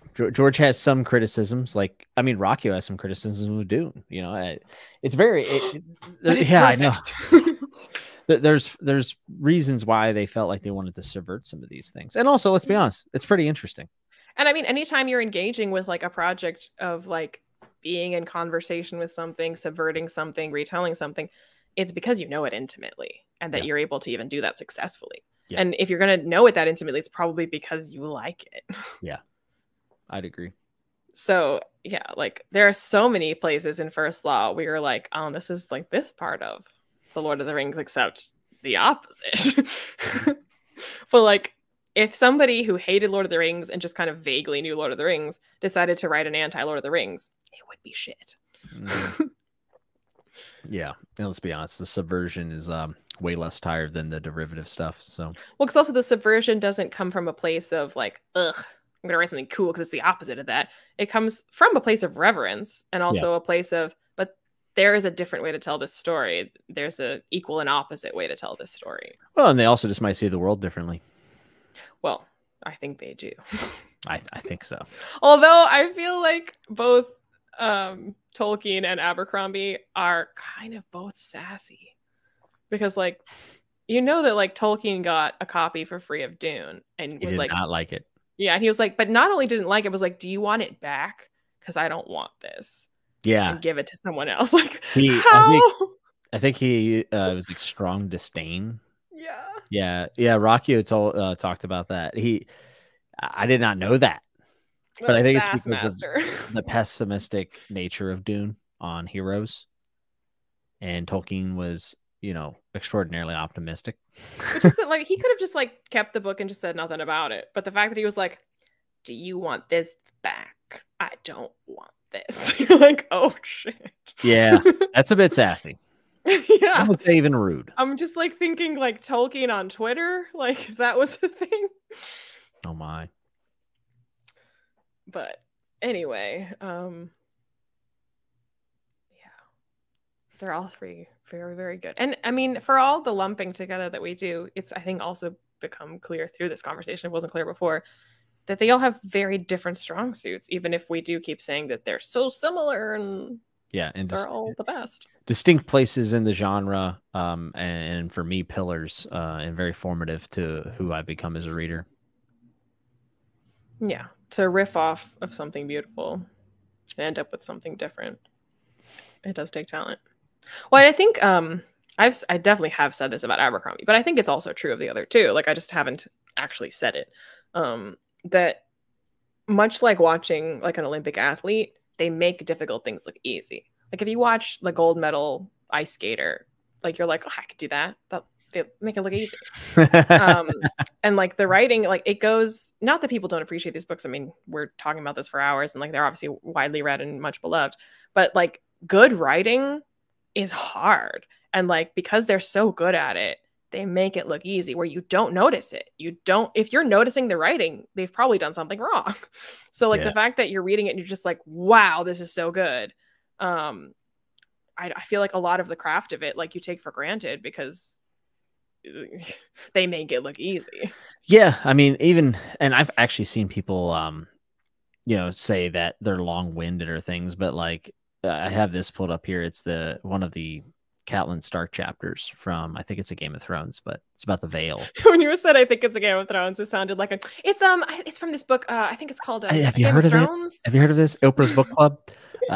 It stretched before them to the misty east, a tranquil land of rich black soil, wide, slow-moving rivers, and hundreds of small lakes that shone like mirrors in the sun, protected on all sides by its sheltering peaks. That's some good shit. Come on. Yeah. That is beautiful. Well, and I think like character voice, that they do when you just like, oh, I love these characters so much, like that you don't even think about like how like incredible it is that they could write people that don't exist in a way that you immediately knew them and felt that you knew them, and they were like distinct people that live rent free in your head. That like that's hard, and yet you read this and you're like, oh, this is a good character. Not that like this is incredible writing because it made me believe this character exists. Yeah. Yeah, sometimes you got to just sit there and marvel at some of the sentences. HOBB more so than almost any other author I've ever read. She's ridiculous. She's amazing. Yeah, it does. And I do feel like reading HOBB is more of a gut punch than any of the of the three. Yeah. Like when you talked about how much emotionally it must take out of her to read it, that's why it also takes so much emotionally out of you or when we said to write it for her, it would be hard that for us to read it. It takes your whole soul. Yeah, like Realm of the Elderlings, like I think about rereading it and then I'm like, do I really need to do this to myself right now? Like, how much of a masochist am I? Yes. Yes. Yeah. And I mean, I think good writers are all like a little bit, I will use flippantly a word that I shouldn't, but a little schizophrenic, that like you can have these many cute personalities like living in your mind, that like the way that authors talk about their characters, like someone in chat yesterday, it might have been Derry, was saying that like Robin Hobb talked about getting angry with Fitz for making bad decisions Yes. because he's just added 100 pages to her book. And you're like, that sounds like mental illness. You're like, you know, he's not real, right? Like, you know, you could have, he doesn't exist. Yeah, she said that it was an interview between George and her and their editor. And she was just like, you know, why are you so mean to your characters? And Hobb goes, I'm not mean to my characters. Fitz just makes bad decisions. And I go, you idiot. You just added 50 pages. Like, what are you doing? You know, all this could be so much easier if you made the right decision. And when I heard that, I was just like blown away, because it wasn't like corny when she said it. Like, I think she meant it. And it's like, wow, she's really a person, or Fitz is really a person in her brain. It's crazy. Well, I think it's the fact that, I mean, you have to, I don't know, like to juggle in your head both like, I'm a storyteller and I must use my characters as tools to like perform story for me in the ways that I need them to, while also being wholly convinced that these are humans, that you have to be like, well, what would he do? Well, what would she do? How would they feel? What would they say? What do they feel? What do they say? And to like try to juggle like organically what this character would think and feel, and where you're like, oh, I need this scene to achieve this thing. Yeah. So it's hard. And the fact that they do it so well, like, I think as much as we praise them, it is, even myself, I'm just like, I know I take for granted how good they are at this. That's hard. Yeah, especially when I try to write my own stuff, being inspired so much by them, and I'm like, I mean, it is like putting skates on for the first time and being like, oh, I fell down immediately. Yeah. Ice skating is not easy. Yeah, Like they make it look. It's very easy to become paralyzed with just seeing what your favorite authors can do and then what you can't do. Yeah, and I mean, I think treating or thinking sincerely about your characters is what makes her characters and her books feel so sincere. Yeah, I agree. Like, I don't know that it hurts Abercrombie to hurt his characters, and I don't know that it hurts Martin to hurt his characters. I imagine Martin did say that he felt emotionally like impacted by like his character, like basically was just saying to the fact that, like, you know, it's not free. Like, this does bother me a lot to do these things because I love these characters so much. So I think it maybe affects him a little bit. I could see Abercrombie just going. Well, I know it doesn't, because like I asked him about a specific thing that he did in one of his books that is very spoilery, so I won't say. And like, I was like, it's so mean to do that, and couldn't you have like not done that? And he was like, why? Like, it clearly affected you. I did my job. Like, like I did it good, because you wouldn't feel so upset about it if it wasn't good. I was like, oh, you stinker. Yeah, he definitely gets a kick out of it. And like, I mean, at the same time, like, again, like we said before about like the tweet about his own writing, like, he is also like a jokester. So like, that's not to say he didn't sincerely also feel something. And he's not the kind of person that would be like, it broke me to write that. He wouldn't say that. But yeah, he's definitely not that guy. Just being tools. He says that they're tools, but like, again, I think he likes being kind of flippant and glib. Yeah, I mean, I won't lie. Like, if that is the case, that would make it a little less great. But also, I guess, arguably more impressive that he makes them feel so fully fleshed out if you really don't think of them as people. Like, well, you done fooled us real good. Yeah, there's definitely a piece, though. It's like, if you don't see them like that, why should I, right? But then there's also, what, the 99% of readers who aren't going to go listen to an interview with him, you know, like, they're just readers, which is really. I mean, I think there's a part of Abercrombie that, I don't want to make this sound like a value judgment, but he's more disciplined than George R.R. Martin in how he writes. And like, he even like used that word himself, when not in comparison to George R.R. Martin, but just in terms of like, when I specifically asked, why isn't Artie a POV? Like, is it like, was there a reason? Not like, hey, why isn't she? But just like, is there a reason that she wasn't, like, that from storytelling that you were like, this would mess it up if she was? And that's when he was like, nope, just didn't think of making her a POV.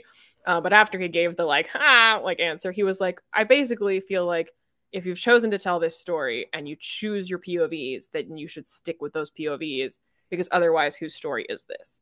And that like, this is my trilogy, and I've chosen these to be my eyes on it, and they are telling this story and I can't like go wild with just like adding people in and adding plot threads and things going, like you have to like be structured about it. And that's why he does write a trilogy all in one draft, has his POVs, like goes back and makes sure that his clues all lead up to where it ends. And like I think I don't know, I feel like the end product can be so callous and disciplined because he allowed himself the time to like kind of go through stuff and feel things out and feel what this character would do and how they would feel and is this true, and he could feel all the feeling things. And then the edit is like, you are totally like tools in a toolbox callous, where you're just like, okay, what doesn't go, what goes, what stays, like, what am I cutting? What doesn't achieve anything? So I think he can be, they are tools in a toolbox at the end of the day. And I need to have the discipline to treat them that way and kill my darlings. Cause like I wrote a lot of stuff and everything I wrote is brilliant because I'm brilliant, but also it's not. So like, what do I need to cut? And so I think he's very like, okay, like you have to be realistic. Not all of this is good. So in that sense, I think he forces himself to regard them that way. Yeah, that's fair. And it's a measured approach and probably why he's able to finish things, wrap things up, be definitive. Yeah, I'd agree. Got to cut it off before you're wallowing in emotion.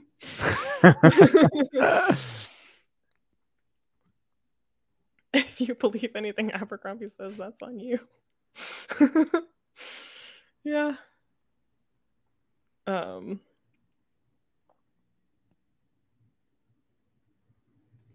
There he says, do you guys feel low-key offended by comments like that from authors that are so clearly using many POV's guarding methods as a negative reference? I couldn't feel offended because I created that. Like when I asked Abercrombie that, I was like, well, I didn't ask him that, but I think when he said that he was being disciplined about how many POVs he would have, I was like, because otherwise you end up with Feast for Crows. And he was like, I will not comment on that.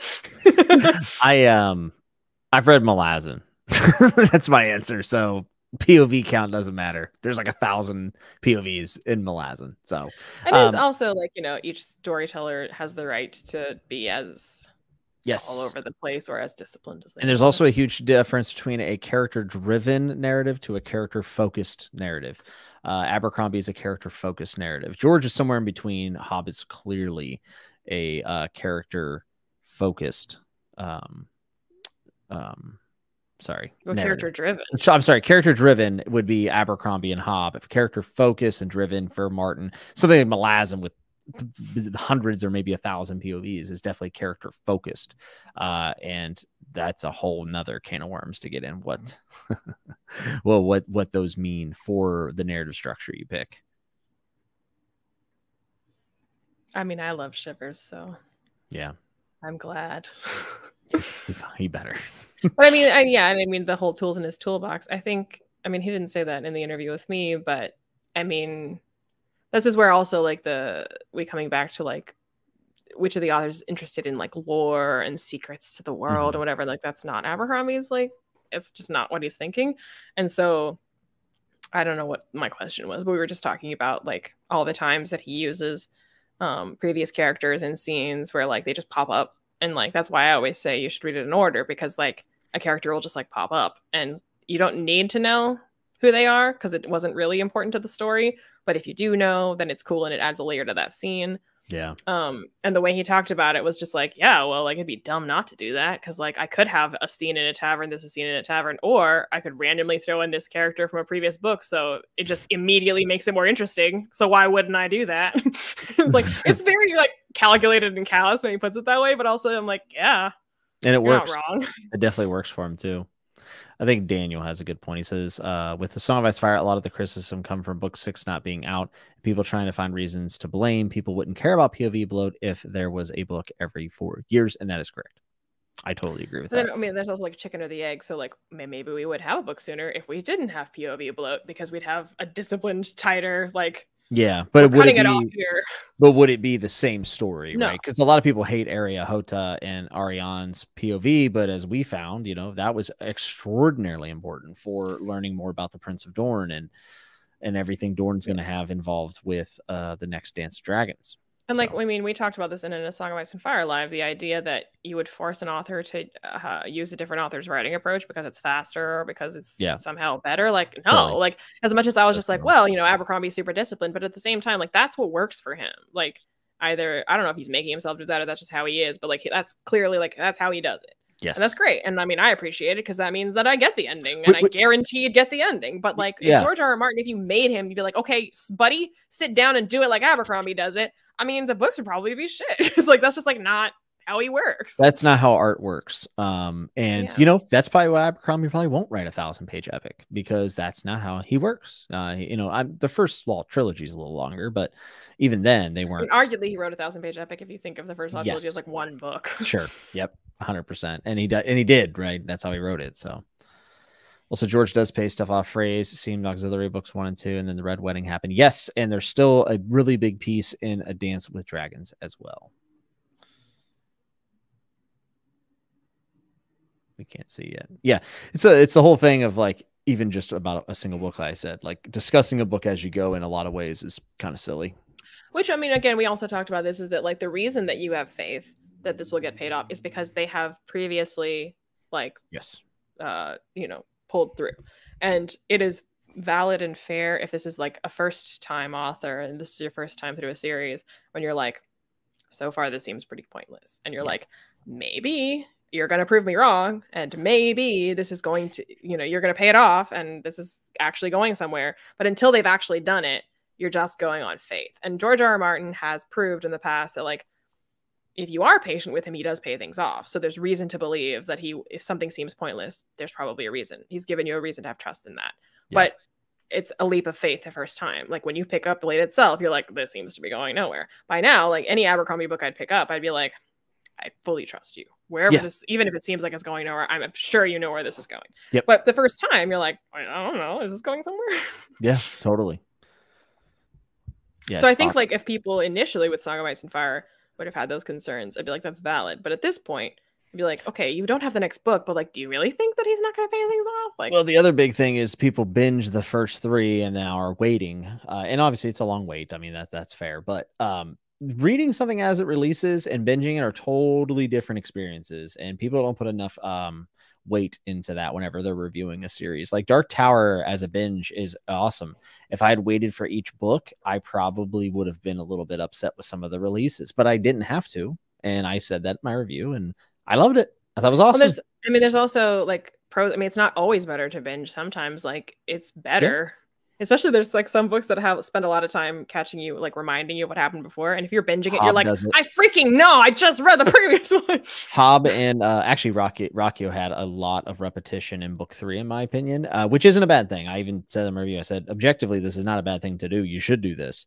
It's just the signpost. Some authors, you can just have a 1-pager and be like, previously on the story thus far. Exactly. Yeah. Robin Hobb does do that. Robin Hobb recaps a lot of stuff in the later books, which I'm sure reading them as you went, it was probably very much appreciated. But binging it, I'd be like, come on, let's move it. You know, but I never docked a point. I never went, oh, this is repetitious, because there are books that are super repetitious. But there's a specific situation where like it was definitely because I was talking to somebody about this duology and like they just read the first book in that duology. And they finished it and they felt exactly the same way that I did about it. And it was not a good way. Mm-hmm. Like, it was like this ending, like, what the fuck? But so like, I was like, okay, but the second one is very, very good.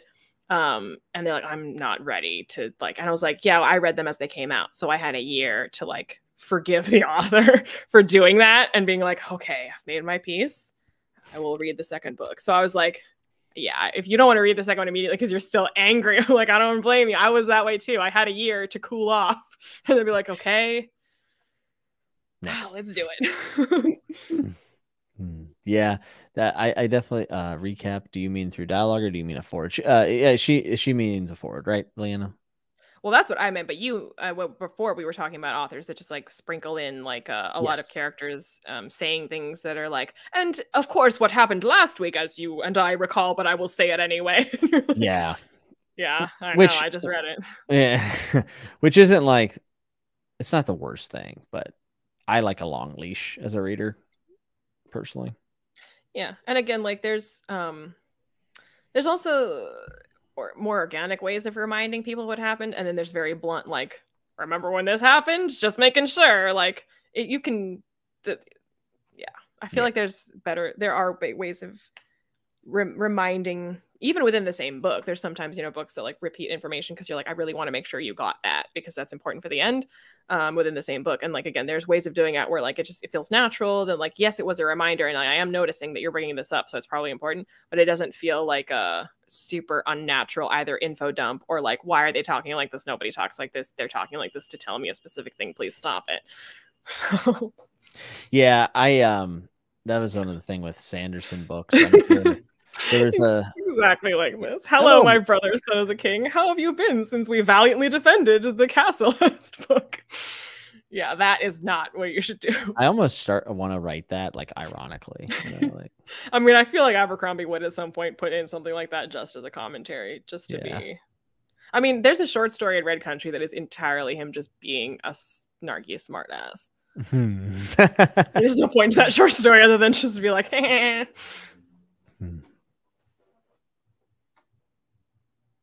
I mean, I would I liked that Sharp Ends was like a bunch of like offcuts, just little things that are like in the world. And I mean, Dunk and Egg is a bit like that, but it's like a different era.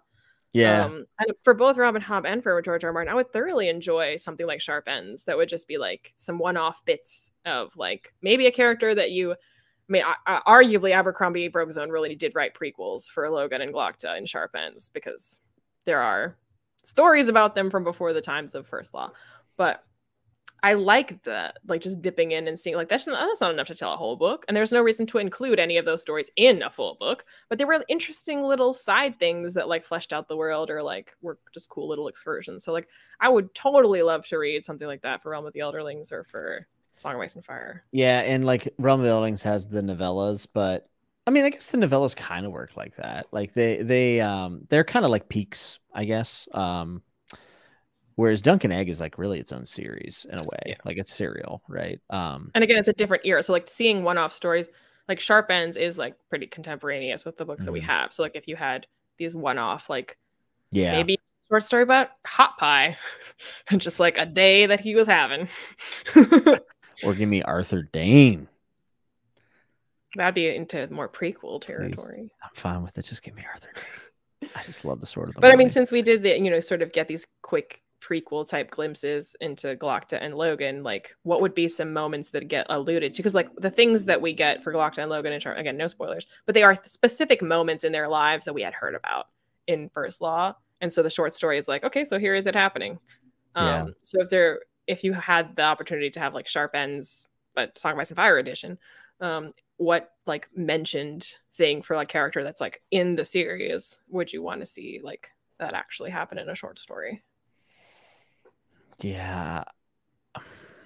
I mean, there's so many things in A Song of Ice and Fire. That's like one of the best things about it, is because there's so many characters that have like little histories given. But like I would die for, I'm trying to think of like a relevant now character. Like honestly, Renly.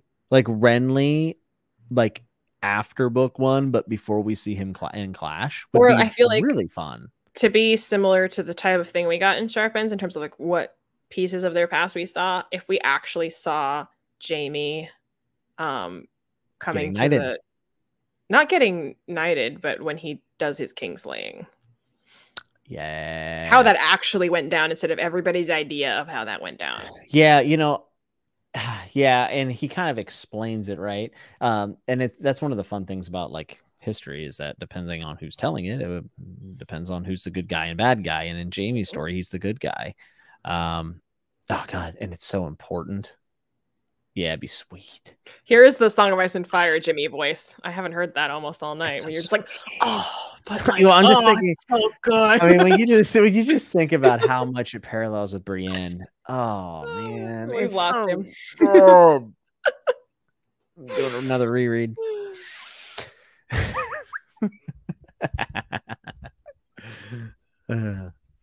Or for Jorah, some of this stuff from his past would be interesting. Yeah, Jorah would be interesting. Barristan could be cool too. If he did Duskendale, whenever he saved Aerys when he shouldn't have, when he should have just let him die. Or everything would have been better. The smuggler. Yeah, Davos the Smuggler. That'll probably be a TV show one day. Is it going to be called that?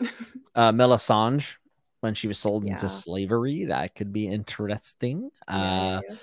How about Robert and Ned out on the road? Like a buddy cop. Oh, come on. Oh, God. So Honestly, like the first thing I was going to say was anything to do with the Iron Islands, because there's so much that gets like, you don't see that much of it in the books. Mostly what you know about it is like people mentioning things that happened. Like, show me all of it, whole sharp ends that is just Iron Islands stuff. Yeah, it could be pretty brutal too, because they're past like maybe how they organized their rebellion. Whenever the war, whenever Robert's rebellion was going down, whenever they rebelled right after, that would be really cool. How about the Reigns of Castamere as a story? How about that? Like Tywin, like seeing Tywin become Tywin. Oh man, it's like the Darth Vader origin story. I like how this is all just this is all basis for fanfic, by the way. Like I'm sure if we Google it, there's probably all these stories written by. But that's the thing. Sharp Ends isn't fanfic. It's the I know. author saying this is canon. He wrote his own fanfic. It's awesome. I know. It's awesome. Yeah, you could do that whole. That could be a novel. Like you could easily get. But like, I think like novel. It almost would be like the whole novel. I don't know. I feel like it'd be too much like a disappointing prequel, because you know where this is going, you know the end point. But a novella where you're just like a glimpse of like this one pivotal moment. Well, that's true. Actually happened. Well, also if you give the POV of Brandon Stark, you would answer a lot of questions. I mean, honestly, if you did a novella about Rhaegar, then that would no longer be such a mystery. That'd be sick. But at the same time, that's when Abercrombie is right. If you did that, it would no longer be interesting. You could also do it through Arthur Dane's POV, though, since he was at the tower. See, now we're getting this. But again, that's where like that he's not wrong. Like the reason that we're so fascinated by it is because we don't know. If we get that answered, we will cease to care. Yep, that's why there's ink spilled on the page when it comes to Dunk and Egg's End in the World of Ice and Fire book, which is such a good move by George. Have you ever heard that story? Okay, so in the World of Ice and Fire, there's a section that covers Egg's rule as king, and Dunk is in his. Jimmy, I've missed you. Well, I thought this is hilarious. So George wanted, because it's written by Maester, he wanted to literally spill ink on the page and sell the book that way, like with an ink blotch. And they were like, George, if we do that, people will return the book because they think it'll have a defect. And he was like, but I want it. And they were like, no, you can write that this page was destroyed in translation. So they had to stick with that. But George, the madman, wanted to print a page in a $40 book with an ink stain on it. I just thought it was just so creative. There are like mixed media books where they do that kind of thing. But if your whole book hasn't been mixed media and you just do that on the last page, like people would not think that was. It's such a cool play on the narrative, or I'm sorry, the narrator of it. Like who is writing the history. Like it's so cool. I loved it. And I think that's a thing that Abercrombie is not. This is not a thing he shares with them. Both Robin Hobb and George R. R. Martin, not just in terms of like, oh, picking your POV. Like all three of them are good at that. But like, who is telling the story, which is a different question from whose POV you're in. Yes, like the fact that Fitz 100%. Is telling the story. It's not just from his perspective. He is telling the story from his past and saying, this is what happened to me. Yep. That like, and throughout A Song of Ice and Fire, like who is telling the story is a big theme. Yeah. And I think that that's a question that as readers, we should ask ourselves more often when we're reading. Who lives, who dies, who tells your story? Yeah, it is such a George thing. But I want it.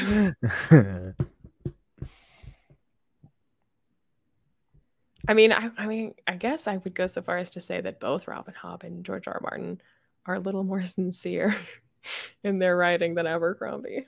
Yeah, maybe George to a fault. Yeah. I mean, it obviously comes off as a very different...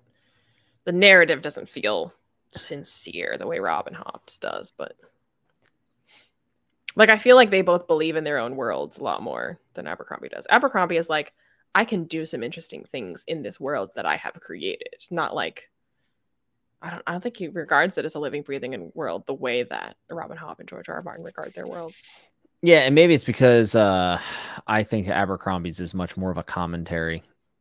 And it's a lot more interested in like, I mean, I don't know. I think he genuinely like is into the character stories that he's telling, but he's not interested really in world building. Like that was No, he's not. and it's not just like a lore thing, just world. But he like, does have really cool world building though, because of the aging of the world. Like actually, but again, it's more of like I don't think it's realistic for a world to stay the same. And what would it do to my characters for the world to progress? Yeah. I'm interested in what it does to people, to see how they change because like the economy changed, because industry changed, because magic changed. What would that do to my characters? Like that's the only thing he's interested in. And when it comes to magic, it's like, what would magic do to my characters? Like he doesn't really care about like, what if I developed this magical system in this world that worked this way, and the mystery of that is no. Yeah. But what if there was magic that did this thing, and how would that affect my characters? Yeah, and those are actually pretty important questions to ask, switching of ages and how they impact people. Like eventually we will get into an age of post-scarcity where everyone kind of just exists. And that's a good one for maybe sci-fi Joe to handle. I was going to say, have you read Scythe by Neil Shusterman? I have not, but my wife has, and she enjoyed it a lot. That's kind of what that's about. At least the first book. She enjoyed the first book a lot. I enjoyed the first book, and I think the second one is better. Is like really? I thought the first one was like, oh, that was good, and I was like, definitely going to read the next one. And then Thunderhead, I was like, oh, that was so good. Maybe I should give it a shot. I mean, it's that concept is that we solved death. Death is no longer a thing that humans would actually need to deal with. So we invented like basically Grim Reapers of our own to be like, well, people do need to die though, because like we just can't have everybody all the time. So, your job now to go around killing people. Off you go.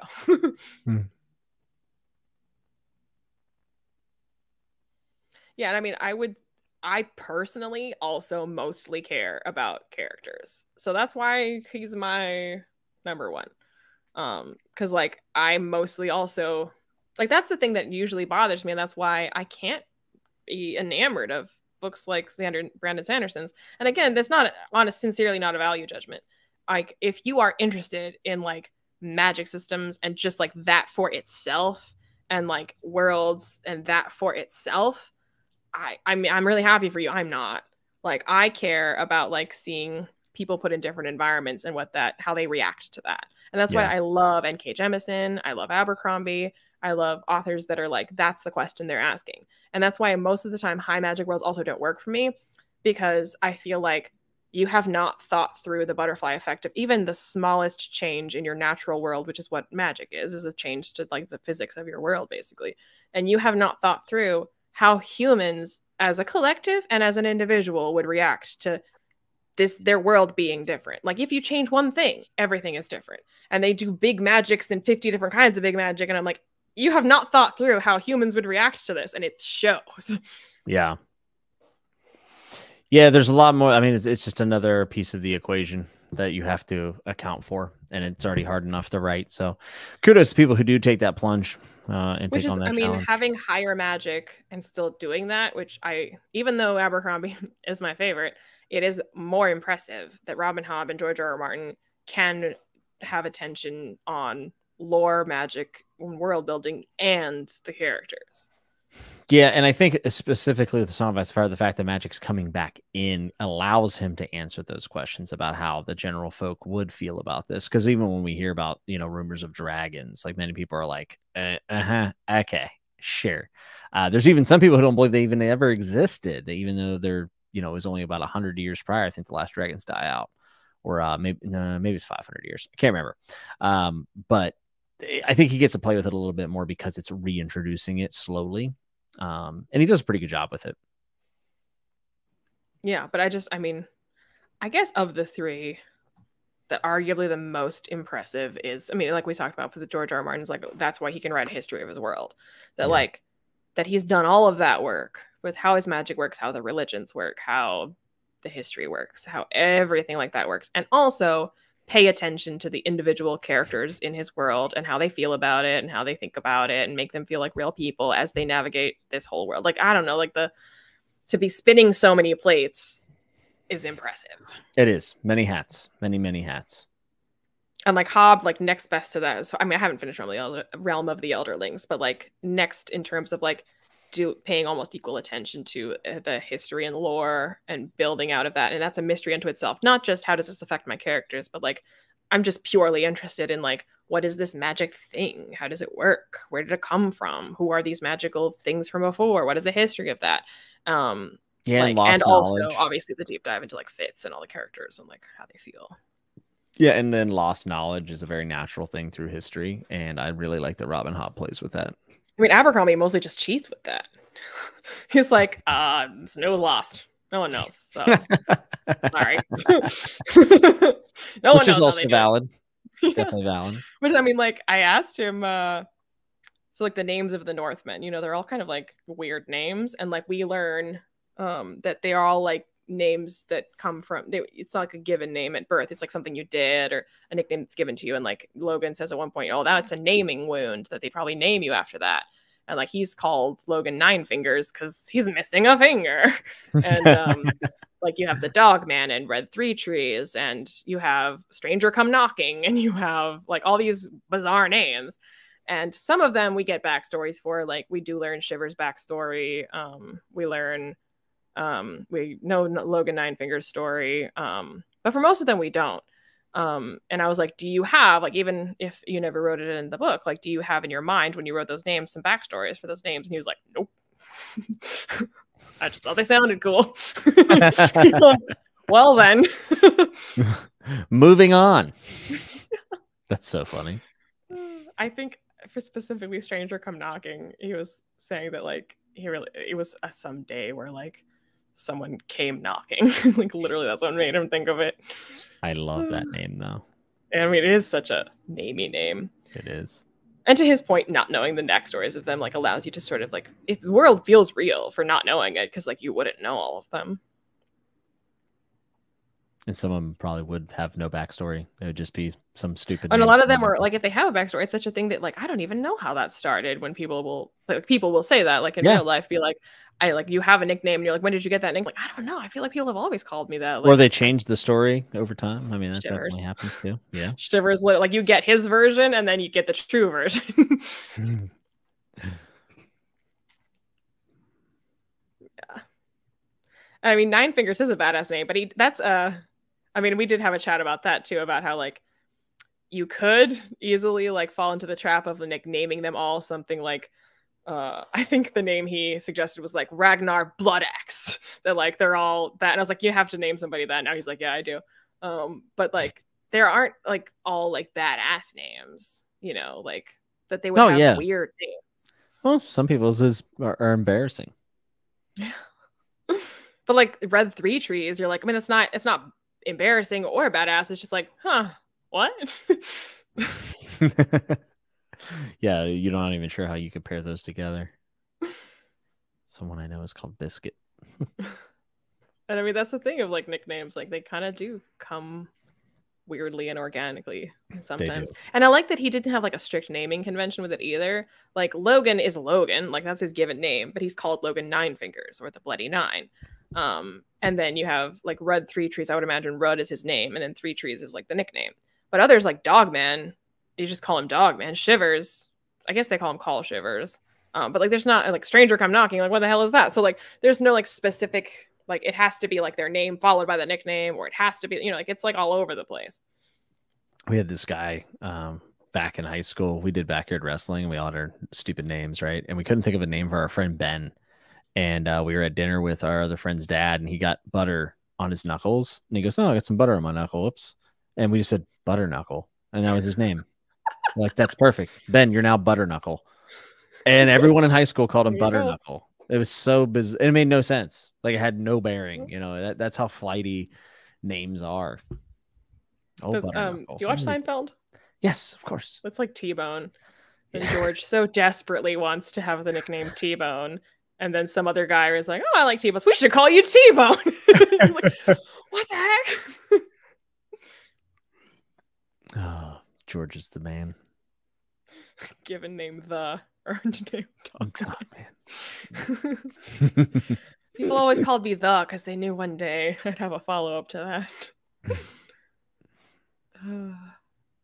I mean, I will say it is sometimes jarring to me in Hobb books. The names are sometimes very fantasy names, and sometimes they just feel so modern. Like Kyle, you got a name named Kyle?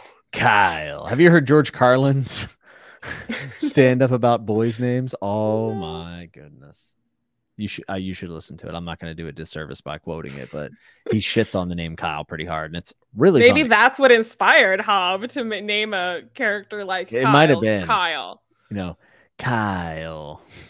It's just the way he says it. It's so funny. It's just like, I mean, like Fitz Chivalry Farseer and then Kyle. What are we doing? It's like Kyle, Tom, and Tucker. These are not real names. What happened to Vinny and Mickey? Tom, though, that checks out to me as a fantasy name. Kyle? No. Yeah. Did you see there was like a meme that was like about how some people cannot be cast in period pieces because you just have a face that looks like it knows about social media and technology. That like you just look modern, like your face knows the future. And I think that's a name like that, like Kyle. I'm like, no, you can't name somebody. That's a name that like goes to high school.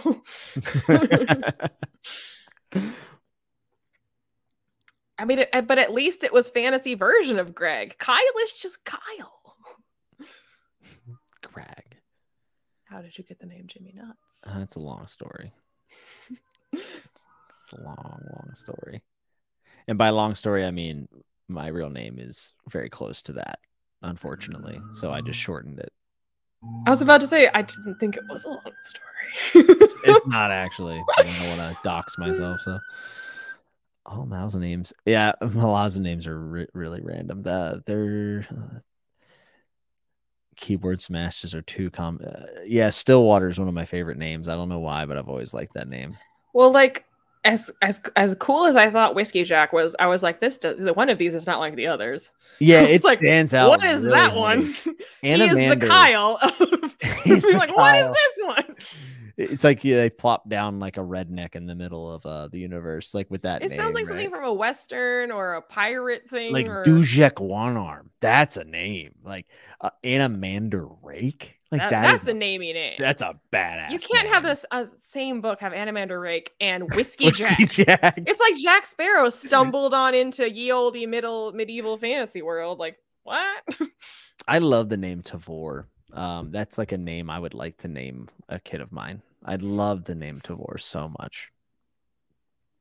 I have to say, like, one of my favorite like books for names, and it's not a favorite book, is Dune. I love and not just like people names. Okay, not Paul, but not just people names, but like the words for things and the names. Like, there's so much namey names that like I want to find excuses to say them. Like, you can talk about the book without saying those words, but I will choose to say them, or just like I don't actually have a point to make, but I just wanted to say, or like Kwisatz Haderach. Like, that's just like, what even is that? Like, I don't have anything to say about it, but I want to say it.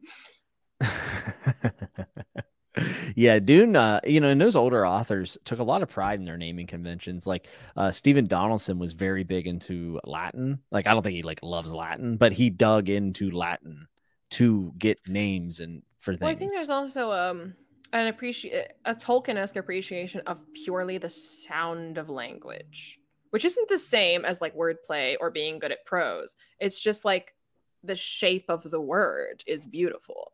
So like Kwisatz Haderach, like that's not like good wordplay, that's not good prose, but like you've put together something that sounds like a heck of a thing. Yeah. And I feel like I feel like that gets mocked, fantasy for having like weird names that are unpronounceable. But I feel like there are authors that really do pay attention to just like the sound of a thing. And then also having a cohesive sound where like this all feels like a different world that isn't necessarily, so everything sounds German. All right. But like you can invent your own sound and have it sound cohesively like these. Yeah. Tad Williams does it. Tad Williams is, we talk about like big world and we kind of talk about like Tolkien to George, but like Tad built his own language. Like, I mean, he really went the route and it's really good. Like, it's really good. And he has his own sounds. Apparently it's kind of derived from Finnish. But I don't. I mean, it's again just like with like storytelling, like you're not creating in a vacuum. Like obviously you're going to be drawing from existing language. But speaking of names, though, like I do think this is another strong suit of all three authors that, like, for the most part, though, like there's a sense of place and geography and status that comes from names. And it's, again, a missed opportunity for a lot of books where they're just like, oh, name it fantasy stuff. Whereas, like, you can really make a world feel lived in. Like, that when you go to where Daenerys is, all the names, they all sound like made up things. Like, all of the things in, you know, Song of Ice and Fire sound made up, but like it's a very different flavor of made up where she is that feels cohesively like it's part of that area versus like where you are in Westeros and even in the North, like how things, the names, like without you ever having to info dump anything, you're making your world feel real. Yeah. And Marine, all the names, you know, Hisdar, all that stuff. It sounds so good. And it does, it sticks out because it's unique. And that's part of like, probably because of Dune, right? Like Dune did do that very, very well. So, but I mean, I think HOBB and Abercrombie also take that same opportunity. Like, as much as I made fun of Kyle, I mean, like HOBB does like the names of the different parts of the world, the different like echelons of society, like like she uses names also of places and of people. Also, the naming convention of like after like a trait, right? Like regal. You know, it's.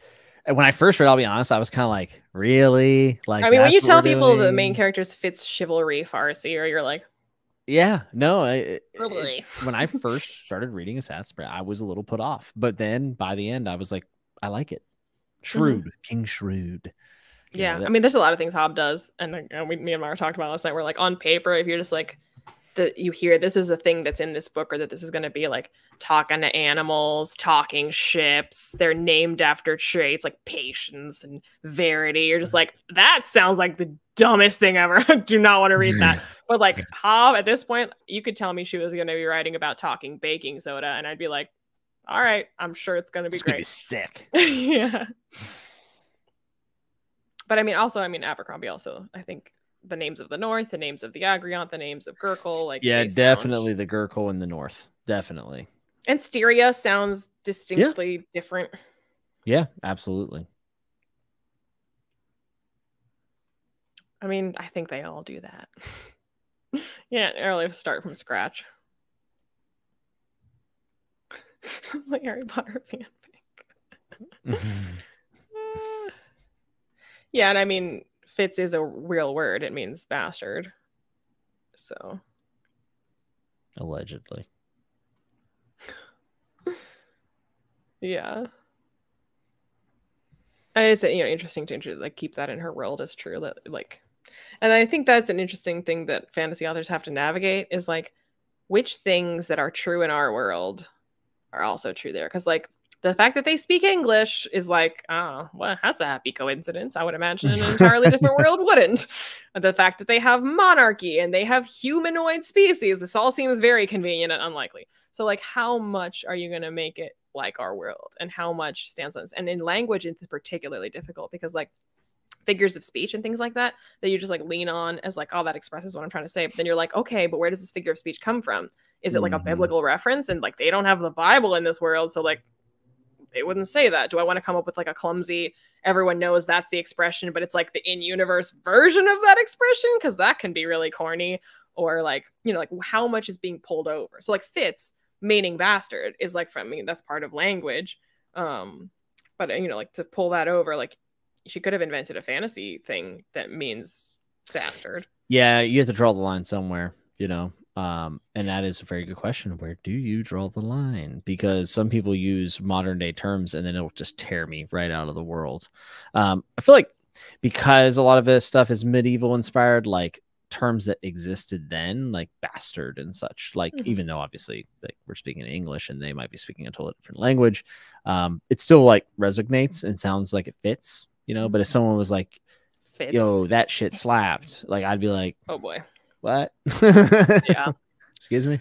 But I think that is attention to detail too. That I think I read a lot of books where, especially like idiomatic expressions, where I'm like, okay, you know where that comes from, right? Like that's not in this world. Like, why would they be saying that? Like, I have an entire video ranting, so I did this wrong all of the time. But like, in Half Sick of Shadows, which is like an Arthurian Lady of the Lake story, which, you know, that's like straddling the line between historical fiction and speculative fiction. But it's still like the expression that she used was smoke and mirrors. And I'm like, Okay, they didn't even have the technology to make mirrors, let alone the magical convention used by like illusionists to do smoke and mirrors. And then it was only in the 1970s that the expression smoke and mirrors was like people started using it. So are you telling me the Lady of Shalott said smoke and mirrors? She's who began it. Like, I think not. She started it. But it's like stuff like that where you're just like, oh, it's an expression. And I'm like, okay, but you have to think about it. Like, where did that come from? And like, would they be saying that? You're cringe AF, bro. I mean, I would honestly live for that if Giselle said that because we know he's thinking it.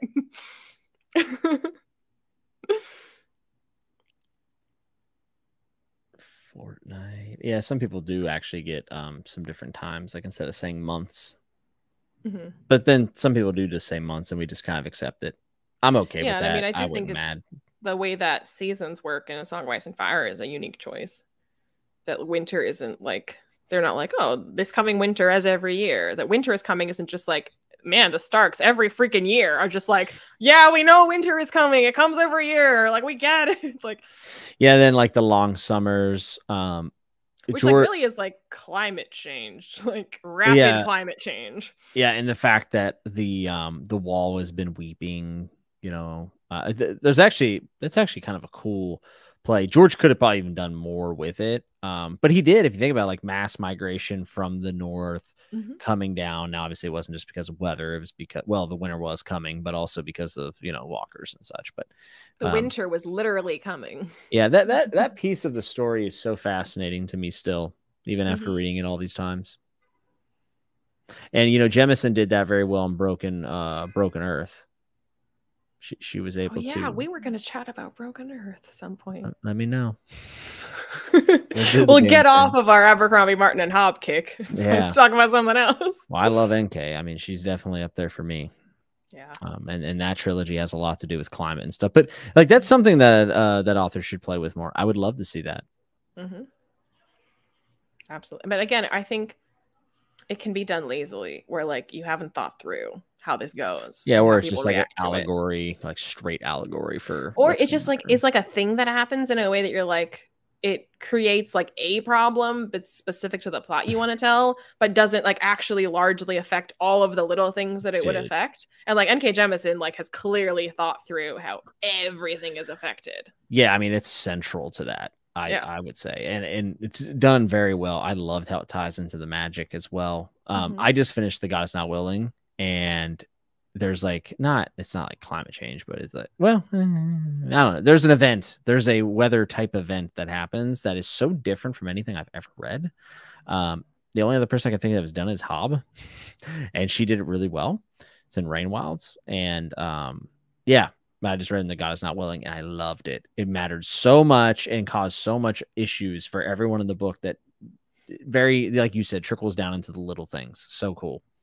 I mean, like the very way that society is organized, the infrastructure is done would be different if you change things about your natural world. But yeah, this is why you get moons. So like we don't have weeks and months, because then you're, what are we naming the months and what are we naming the weeks? And you're like, many moons. Yeah, Brian Lee Durfee actually does all of his stuff through moon phases in his books, and I thought it was really, really cool. So I don't think you've read The Wolf yet, because I think you would have told me.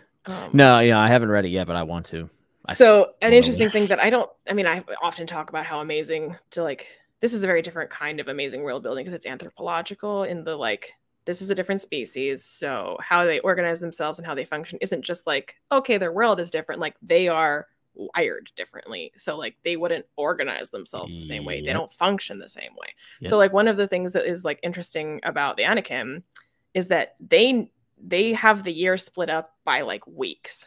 Like they have names for the year by the week, because that's cool. How attuned they are to the nature and what changes in the nature at like that minutia. It's not like vaguely summer is warm. It's like we know week to week what is beginning to bloom, what is ended blooming, what is coming up, what is like going away. And we've named every single week because that's how like keyed in we are. That's pretty cool. I'm actually really excited to read that, especially from anthropological stance. That'd be cool. And they're kind of Viking-y, so it's also very cool.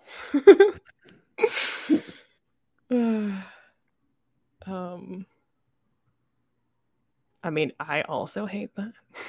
Yeah, you got to pick words that are rounded, because it actually does make sense in the world to use storms, because it's like capital punishment. I actually get it, but it just doesn't sound But good. it also is the fact that It's not what world round. has only like one exclamation, only one swear, or you know, like it's just it can't always be Storm that. father. Yeah, there could be more, and I just think that storm isn't a great word. Even like Wheel of Time's light and bloody ashes, or whatever, blood and bloody ashes. Like those sound rounded and sharp. They have like a whipping to them when you say It's them. like there's a reason to like fuck. It's so like I was it's a very about to say that. It's very sharp word. Or even damn. Damn is very rounded at the end. In storms, you would think, oh, that might. it ends in an M. Yeah, storm you doesn't work. It really doesn't. And I mean, I felt this. I just read. I'm not actually sharing my opinion because I'm not allowed to share my opinion on this yet. But Warbreaker by Brandon Sanderson. Hillary picked that for me, and in that you get colors, and that's the like exclamation colors. I'm just like, yeah, it's not good. Doesn't work. Okay, doesn't work. It really doesn't. But it makes sense because Brandon Sanderson doesn't swear, so he doesn't know. You could come up with a cooler fake swear. But unless if you swear a lot, you don't know it sounds good, you know? Like he hasn't sat around and thought about the Something comes back to like intricacies of coming thought. up with like Kwisatz Haderach, like just the sound of words. Like this is a different wordsmithing. This isn't like an artfully crafted sentence that has multiple meanings. This is just like a day. You how can't does this take time. sound? I mean, that's all I'm saying. Quality over quantity is all I'm saying. You sacrifice something for velocity, folks. Like I'm not saying all authors should write trilogies where it's like 2 books and then 20 years later we're hoping for a book 3. Like that's the opposite end of the spectrum. We're not sure. There's a happy medium. There's a happy medium. But like Patrick Rothfuss is an author that like, I mean, he's also when we were talking about how the prose of the 3 authors we're here ostensibly to talk about tonight, don't get lauded for their prose that much, even though they have great prose. Patrick Rothfuss obviously does get lauded for his prose. Yes. I mean, he does, like, it's clear that he's like, I mean, he's expressed that he has mental health issues and that he's an obsessive perfectionist. And you're like, I mean, it shows that like you went over every sentence over and over and over again to make them sound as good as possible, and that you're not satisfied. It's like a thorn in your shoe that you're like, that doesn't sound perfect yet. That doesn't sound perfect yet. I have to make it perfect.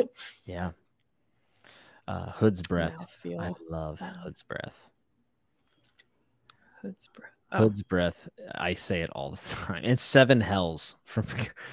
Or in First Law, by the dead. And yeah, that sticks. By the dead. Back to the mud. Back to the mud. Back to the mud. I'm getting it tattooed on me. I really am. I just don't know when. I was gonna say, considering that means dead. Yeah, I want to do something with that. But I mean, those are without inventing words. Then inventing expressions that are unique. Yeah, putting words together. Yeah. But then I mean, inventing, like, you know, those are like, that's part of world building that I think also gets either, you know, it's kind of lazy to just be like colors. I mean, like, okay, but come up with like actual, like, how is your culture function based on like maybe a color-based magic system? What other expressions might arise out of that might be like expression of alarm? It might be a swear. It might be, you know, you could come up with a lot of like figures of speech and idioms that kind of come from that, and it's just like overlooked. And I think like Abercrombie and Martin are very good at coming up with like in-world idioms and expressions that feel natural. Yeah, they definitely do. Ugly as incest. That's a pretty good one. Or Pharaoh constantly calling them pinks. Like that feels completely natural. Or fat pink mask or whatever. That is not the kind of pink that I was talking about. It's a very different pink.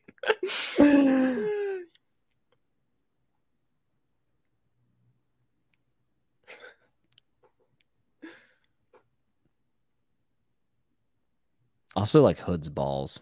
That always made me laugh. What is that from? It's from Molasses. I don't recognize that.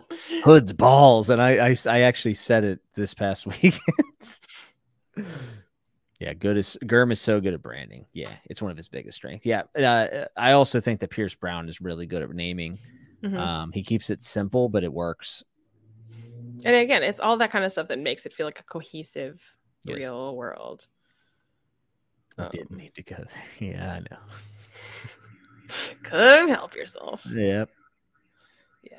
But I mean, at that point, like, I honestly wish you just like didn't have any kind of just don't.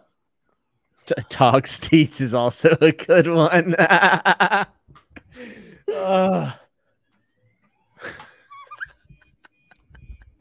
There's so many good ones. I mean, I feel like one of the laziest ones that I see the most often is like, I think a lot of fantasies, because they don't want to be accused of ever commenting on a real world thing, they'll make it polytheistic, because it's like no one can say it's a commentary on Christianity if you make it polytheistic, or like you still can, but like, you know, they'll just like vaguely make it some gods. And so then they'll just make the same expressions that we have, but replace it for the singular with the plural. So people aren't like, oh my God. They're like, oh my gods. And you're like, it's your niche in my world. You're like, no. Yeah, I read Alexander Darwin's a self-published author. He did a trilogy called The Combat Codes, and I actually really enjoyed it. But dark is like considered a swear word, and he said like there was one character who is like rough, and he'd be like, "You darken idiots," you know, dark, dark, dark, darken, dark, dark, and he's like, "Oh my God, this is terrible." Like I like the books, but like that piece of it was really tough for me to get through, and I ended up, you know, telling the author that actually because he asked me for feedback. But books are good, but I told him, I said, you got to cut down the in-world swears, because every time he says dark, and I just want him to say fuck, like it just doesn't work, right? I was actually thinking that like it's not ideal that like that's a swear either, because of like real world, like, oh, dark is bad, like yeah, not ideal. Yeah, not great. Just make up a word. Yeah. There was another one I think I thought of. Oh well, I forgot about it. Character we knew becomes swears in other cultures. Yeah, that is a cool piece of that world for sure. Storming, inspiration spread. But I think it's also the fact that like, and I think George R. Martin in particular is good at this kind of thinking, but the other two are good as well, and a lot of others are not, is that like the most direct idea of like how a situation or a faith or whatever would result in an expression, and that it's this direct one-to-one, and you're like, okay, but that's not how cultures, like we just talked about nicknames, like they just come out of freaking nowhere, that like they spring up and they morph over time. And like the reason people who are atheists say, oh my God, that like nothing ever makes that much sense. So the fact that things don't always make sense in your world makes it feel more real. And the fact that, I mean, like the sacre bleu, like what the French say, which means sacred blue, doesn't make any freaking sense, but it's because blue sounds like Dieu, which is God. So it's the same. It's like people saying, oh my gosh, instead of oh my God. But like it's making things like further adjustments to it like that, where you're like, okay, but like how might it change? And what if this random thing happened that changed it even more, and that just like took on? And like if you make it random like that, it feels more real. So like the fact that we don't get an explanation for why Pharaoh calls them pinks, but then she's like, well, what color are you? You're like, I mean, yeah, it checks out, but like but yeah, it's stuff like that that makes it. I mean, dark wings, dark words, you know, like you could see why that would become a thing. And it doesn't feel too on the nose. If people were just like, I don't know, if it was like bad ravens, bad, what rhymes with that? I don't know. But, you know, it could be like more on the nose, and you'd be like, so it's stuff like that. It makes it feel organic.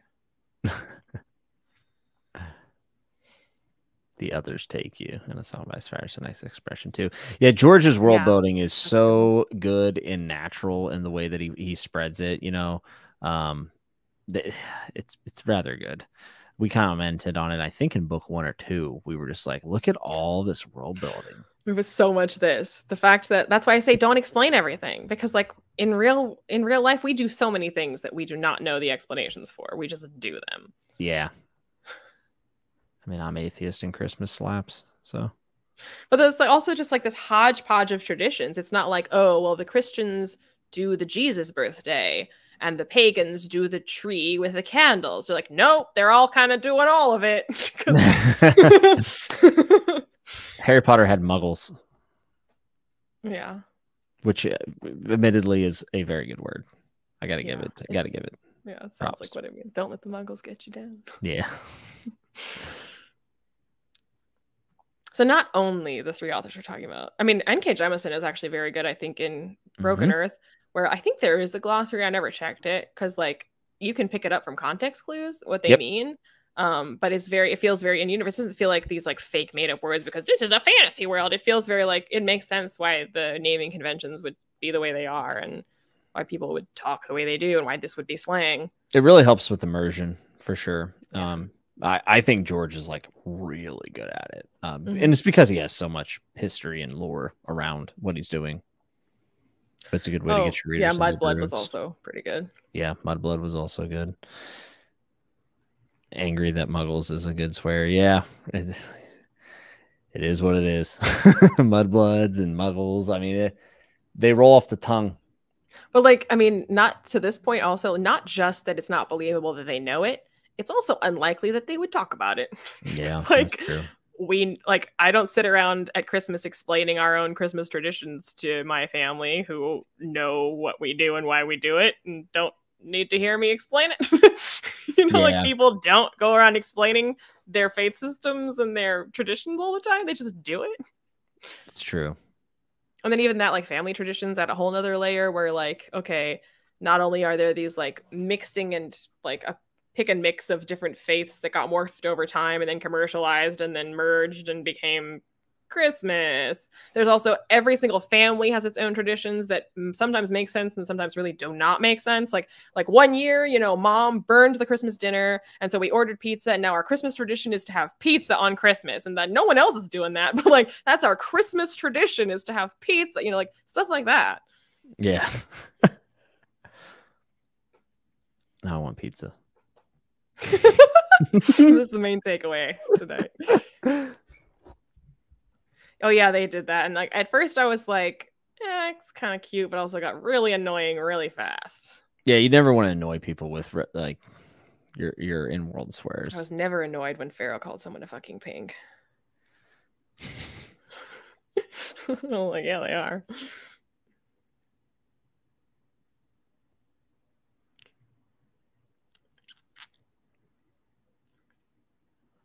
House rules. Oh, like different people playing Monopoly different ways. Yeah, and average people don't think about culture. They don't. Or if they do, I don't know. They still don't talk about it the way that like exposition dumps are. Right. Or explain away all the hypocritical things that I know. So they'll be like, and it doesn't really make sense that we do this, but we do it because. Yeah. You're like, okay. We're constantly being hypocrites. Voice of the author here. Yeah. I mean, it feels almost like a fourth wall break when they're like some info dumps and some exposition is literally just like, so author here, just going to explain to you this is how the world works. Okay, so back to the story. And you're like, thanks for that. Thanks, Robert Jordan.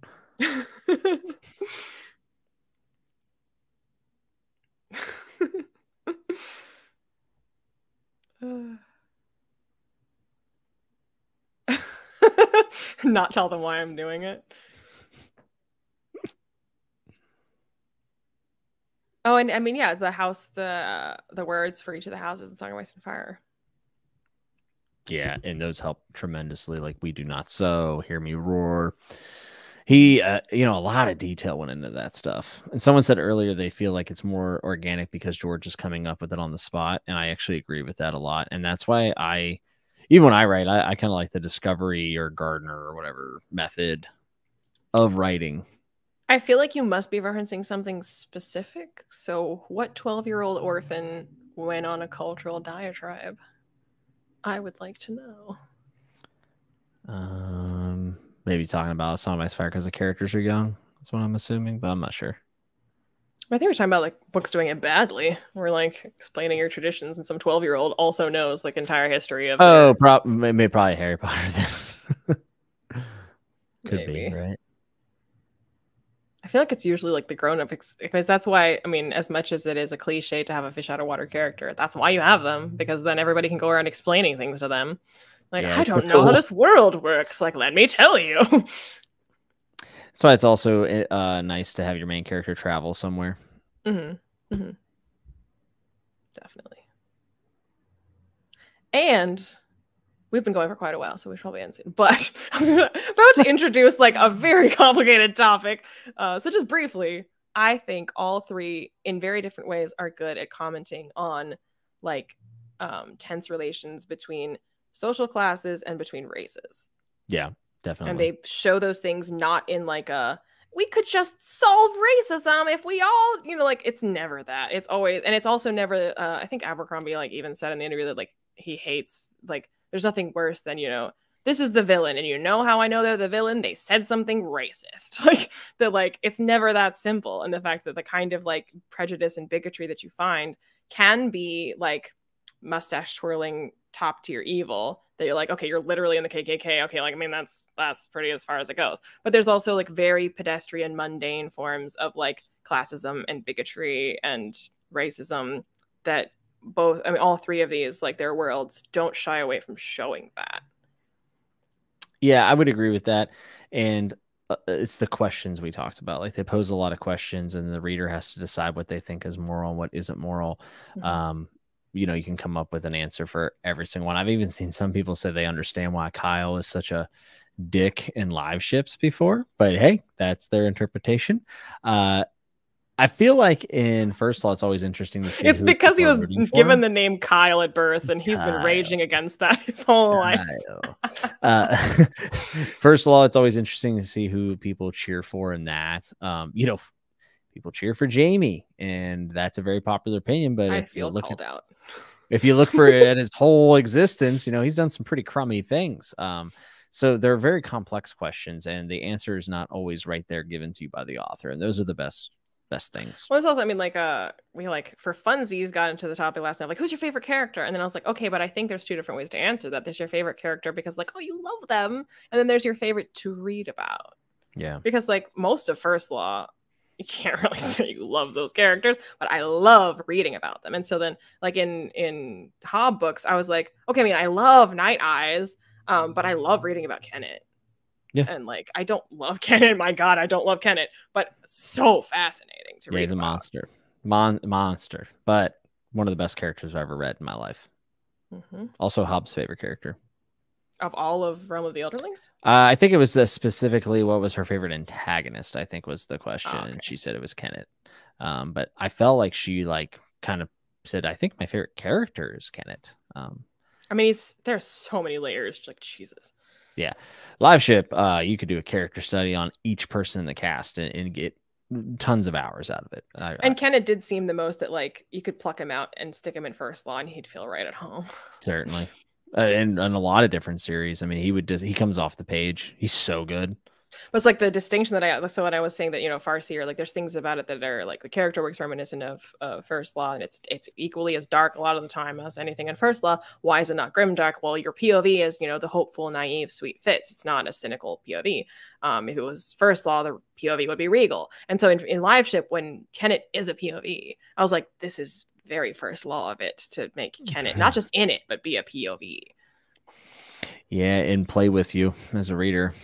I mean, every single chapter of Kenneth's, I was like, within one chapter, I hate you more and I like you more. And I feel so confused.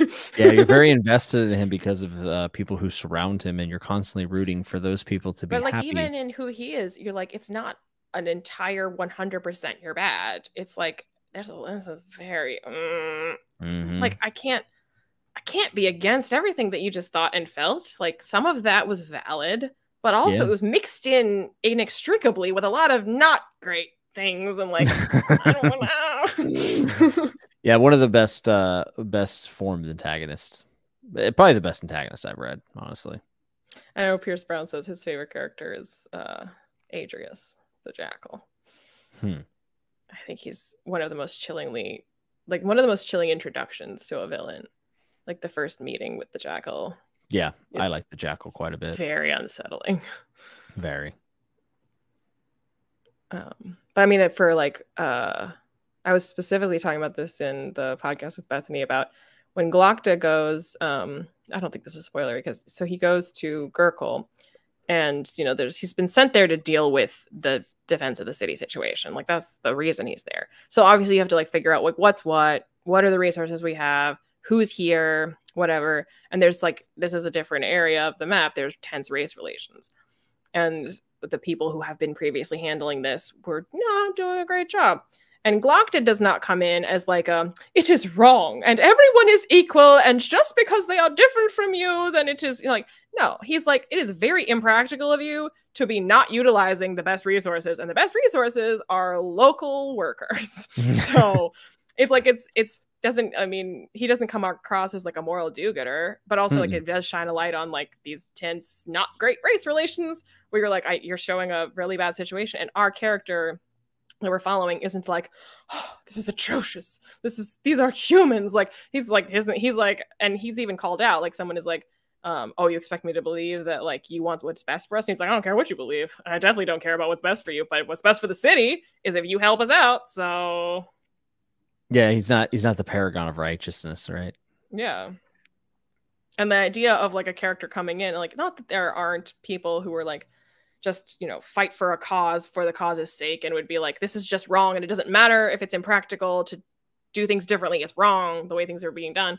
But like most of the time, the way the world works is like what is kind of what people feel like is going to get them the best, like the most ideal situation for them. Yes. So like the fact that Glockner comes in and is like, I mean, I don't care that this is moral or immoral. What I know is that this is stupid. So you should probably use the local labor. Yeah, it just turned out that his selfish act ended up, you know, coinciding maybe with what was moral. Yeah. Which I think, like, I don't know, like that situation, like depicting it the way it was, where it's very clear to the audience that this is a moral wrong.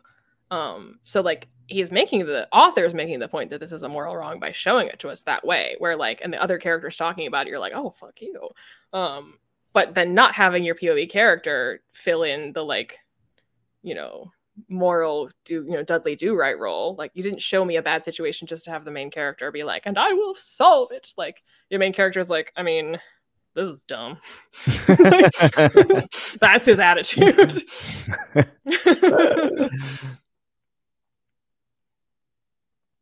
Yeah. The reader's judgment of a character says more about them than the character. Certainly. A lot of the time. And yeah, I mean, there's nothing worse than a villain that is evil for evil's sake. I woke up and decided, how will I be evil today? Like, that's people are always the heroes of their own stories. So yes, we are. And I mean, we see more like race relations, specifically like with Dany's plot line and where she is, because like Westeros is more homogenous. Yeah, and also it's a pretty interesting take on colonialization, because Dany wants to put an end to a lot of what their culture had going on before, that had been passed down for a long time, and some of the people even wanted it back. Fighting pits is kind of what I'm talking about, and she wants to end it, but she ends up bringing it back, and she's disgusted by it, but the people are loving it, and it's good for the city's economy, and it's like really interesting take on. I was gonna say, actually, both HOBB and Martin do interesting things with slavery, like specifically, and like don't just make it like, I mean, not that they're never saying, well, sometimes it's good, like they're not saying that, but like the way that they're making it not just like a, well, you end it, and you're like, okay, sometimes it's really not that simple. So like in Live Ship Traders, and you know, the handling of slavery there and the way that plays into just all the themes, and then like you just said, Dany and the slavery and her part of the world it's a very messy, complicated, gray. Well, it's always about what happens next. That's kind of what Dany's story is all about. Well, you can't just like disrupt a system if you don't have a replacement. Correct. A lot of people want to topple things and not think about what the next step is. Which is why you need to read the next Red Rising books. When he's done. We finished, you know, because we did the toppling, but like, what now? Once he finishes it, I'm in. You know, he submitted a draft for book 6. That's what I've heard. That's awesome. Which is also because he tossed like 600 pages that he had written before and was like, nope, starting again. Scary. And I was like, oh no. Yeah, that's scary. But he said he tossed it because it was too dark. And I was like, oh my God. Because Dark Age is very dark. And he didn't think that was too dark to publish. So his 6th book, he was like, that's too dark, I can't publish that. I was like, my God.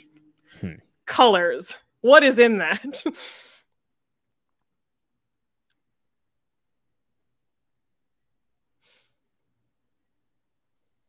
Yeah, exactly.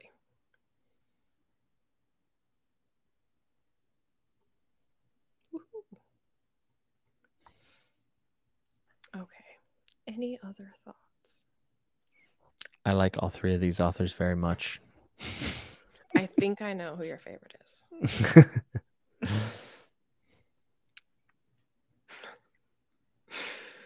So yeah, we have our.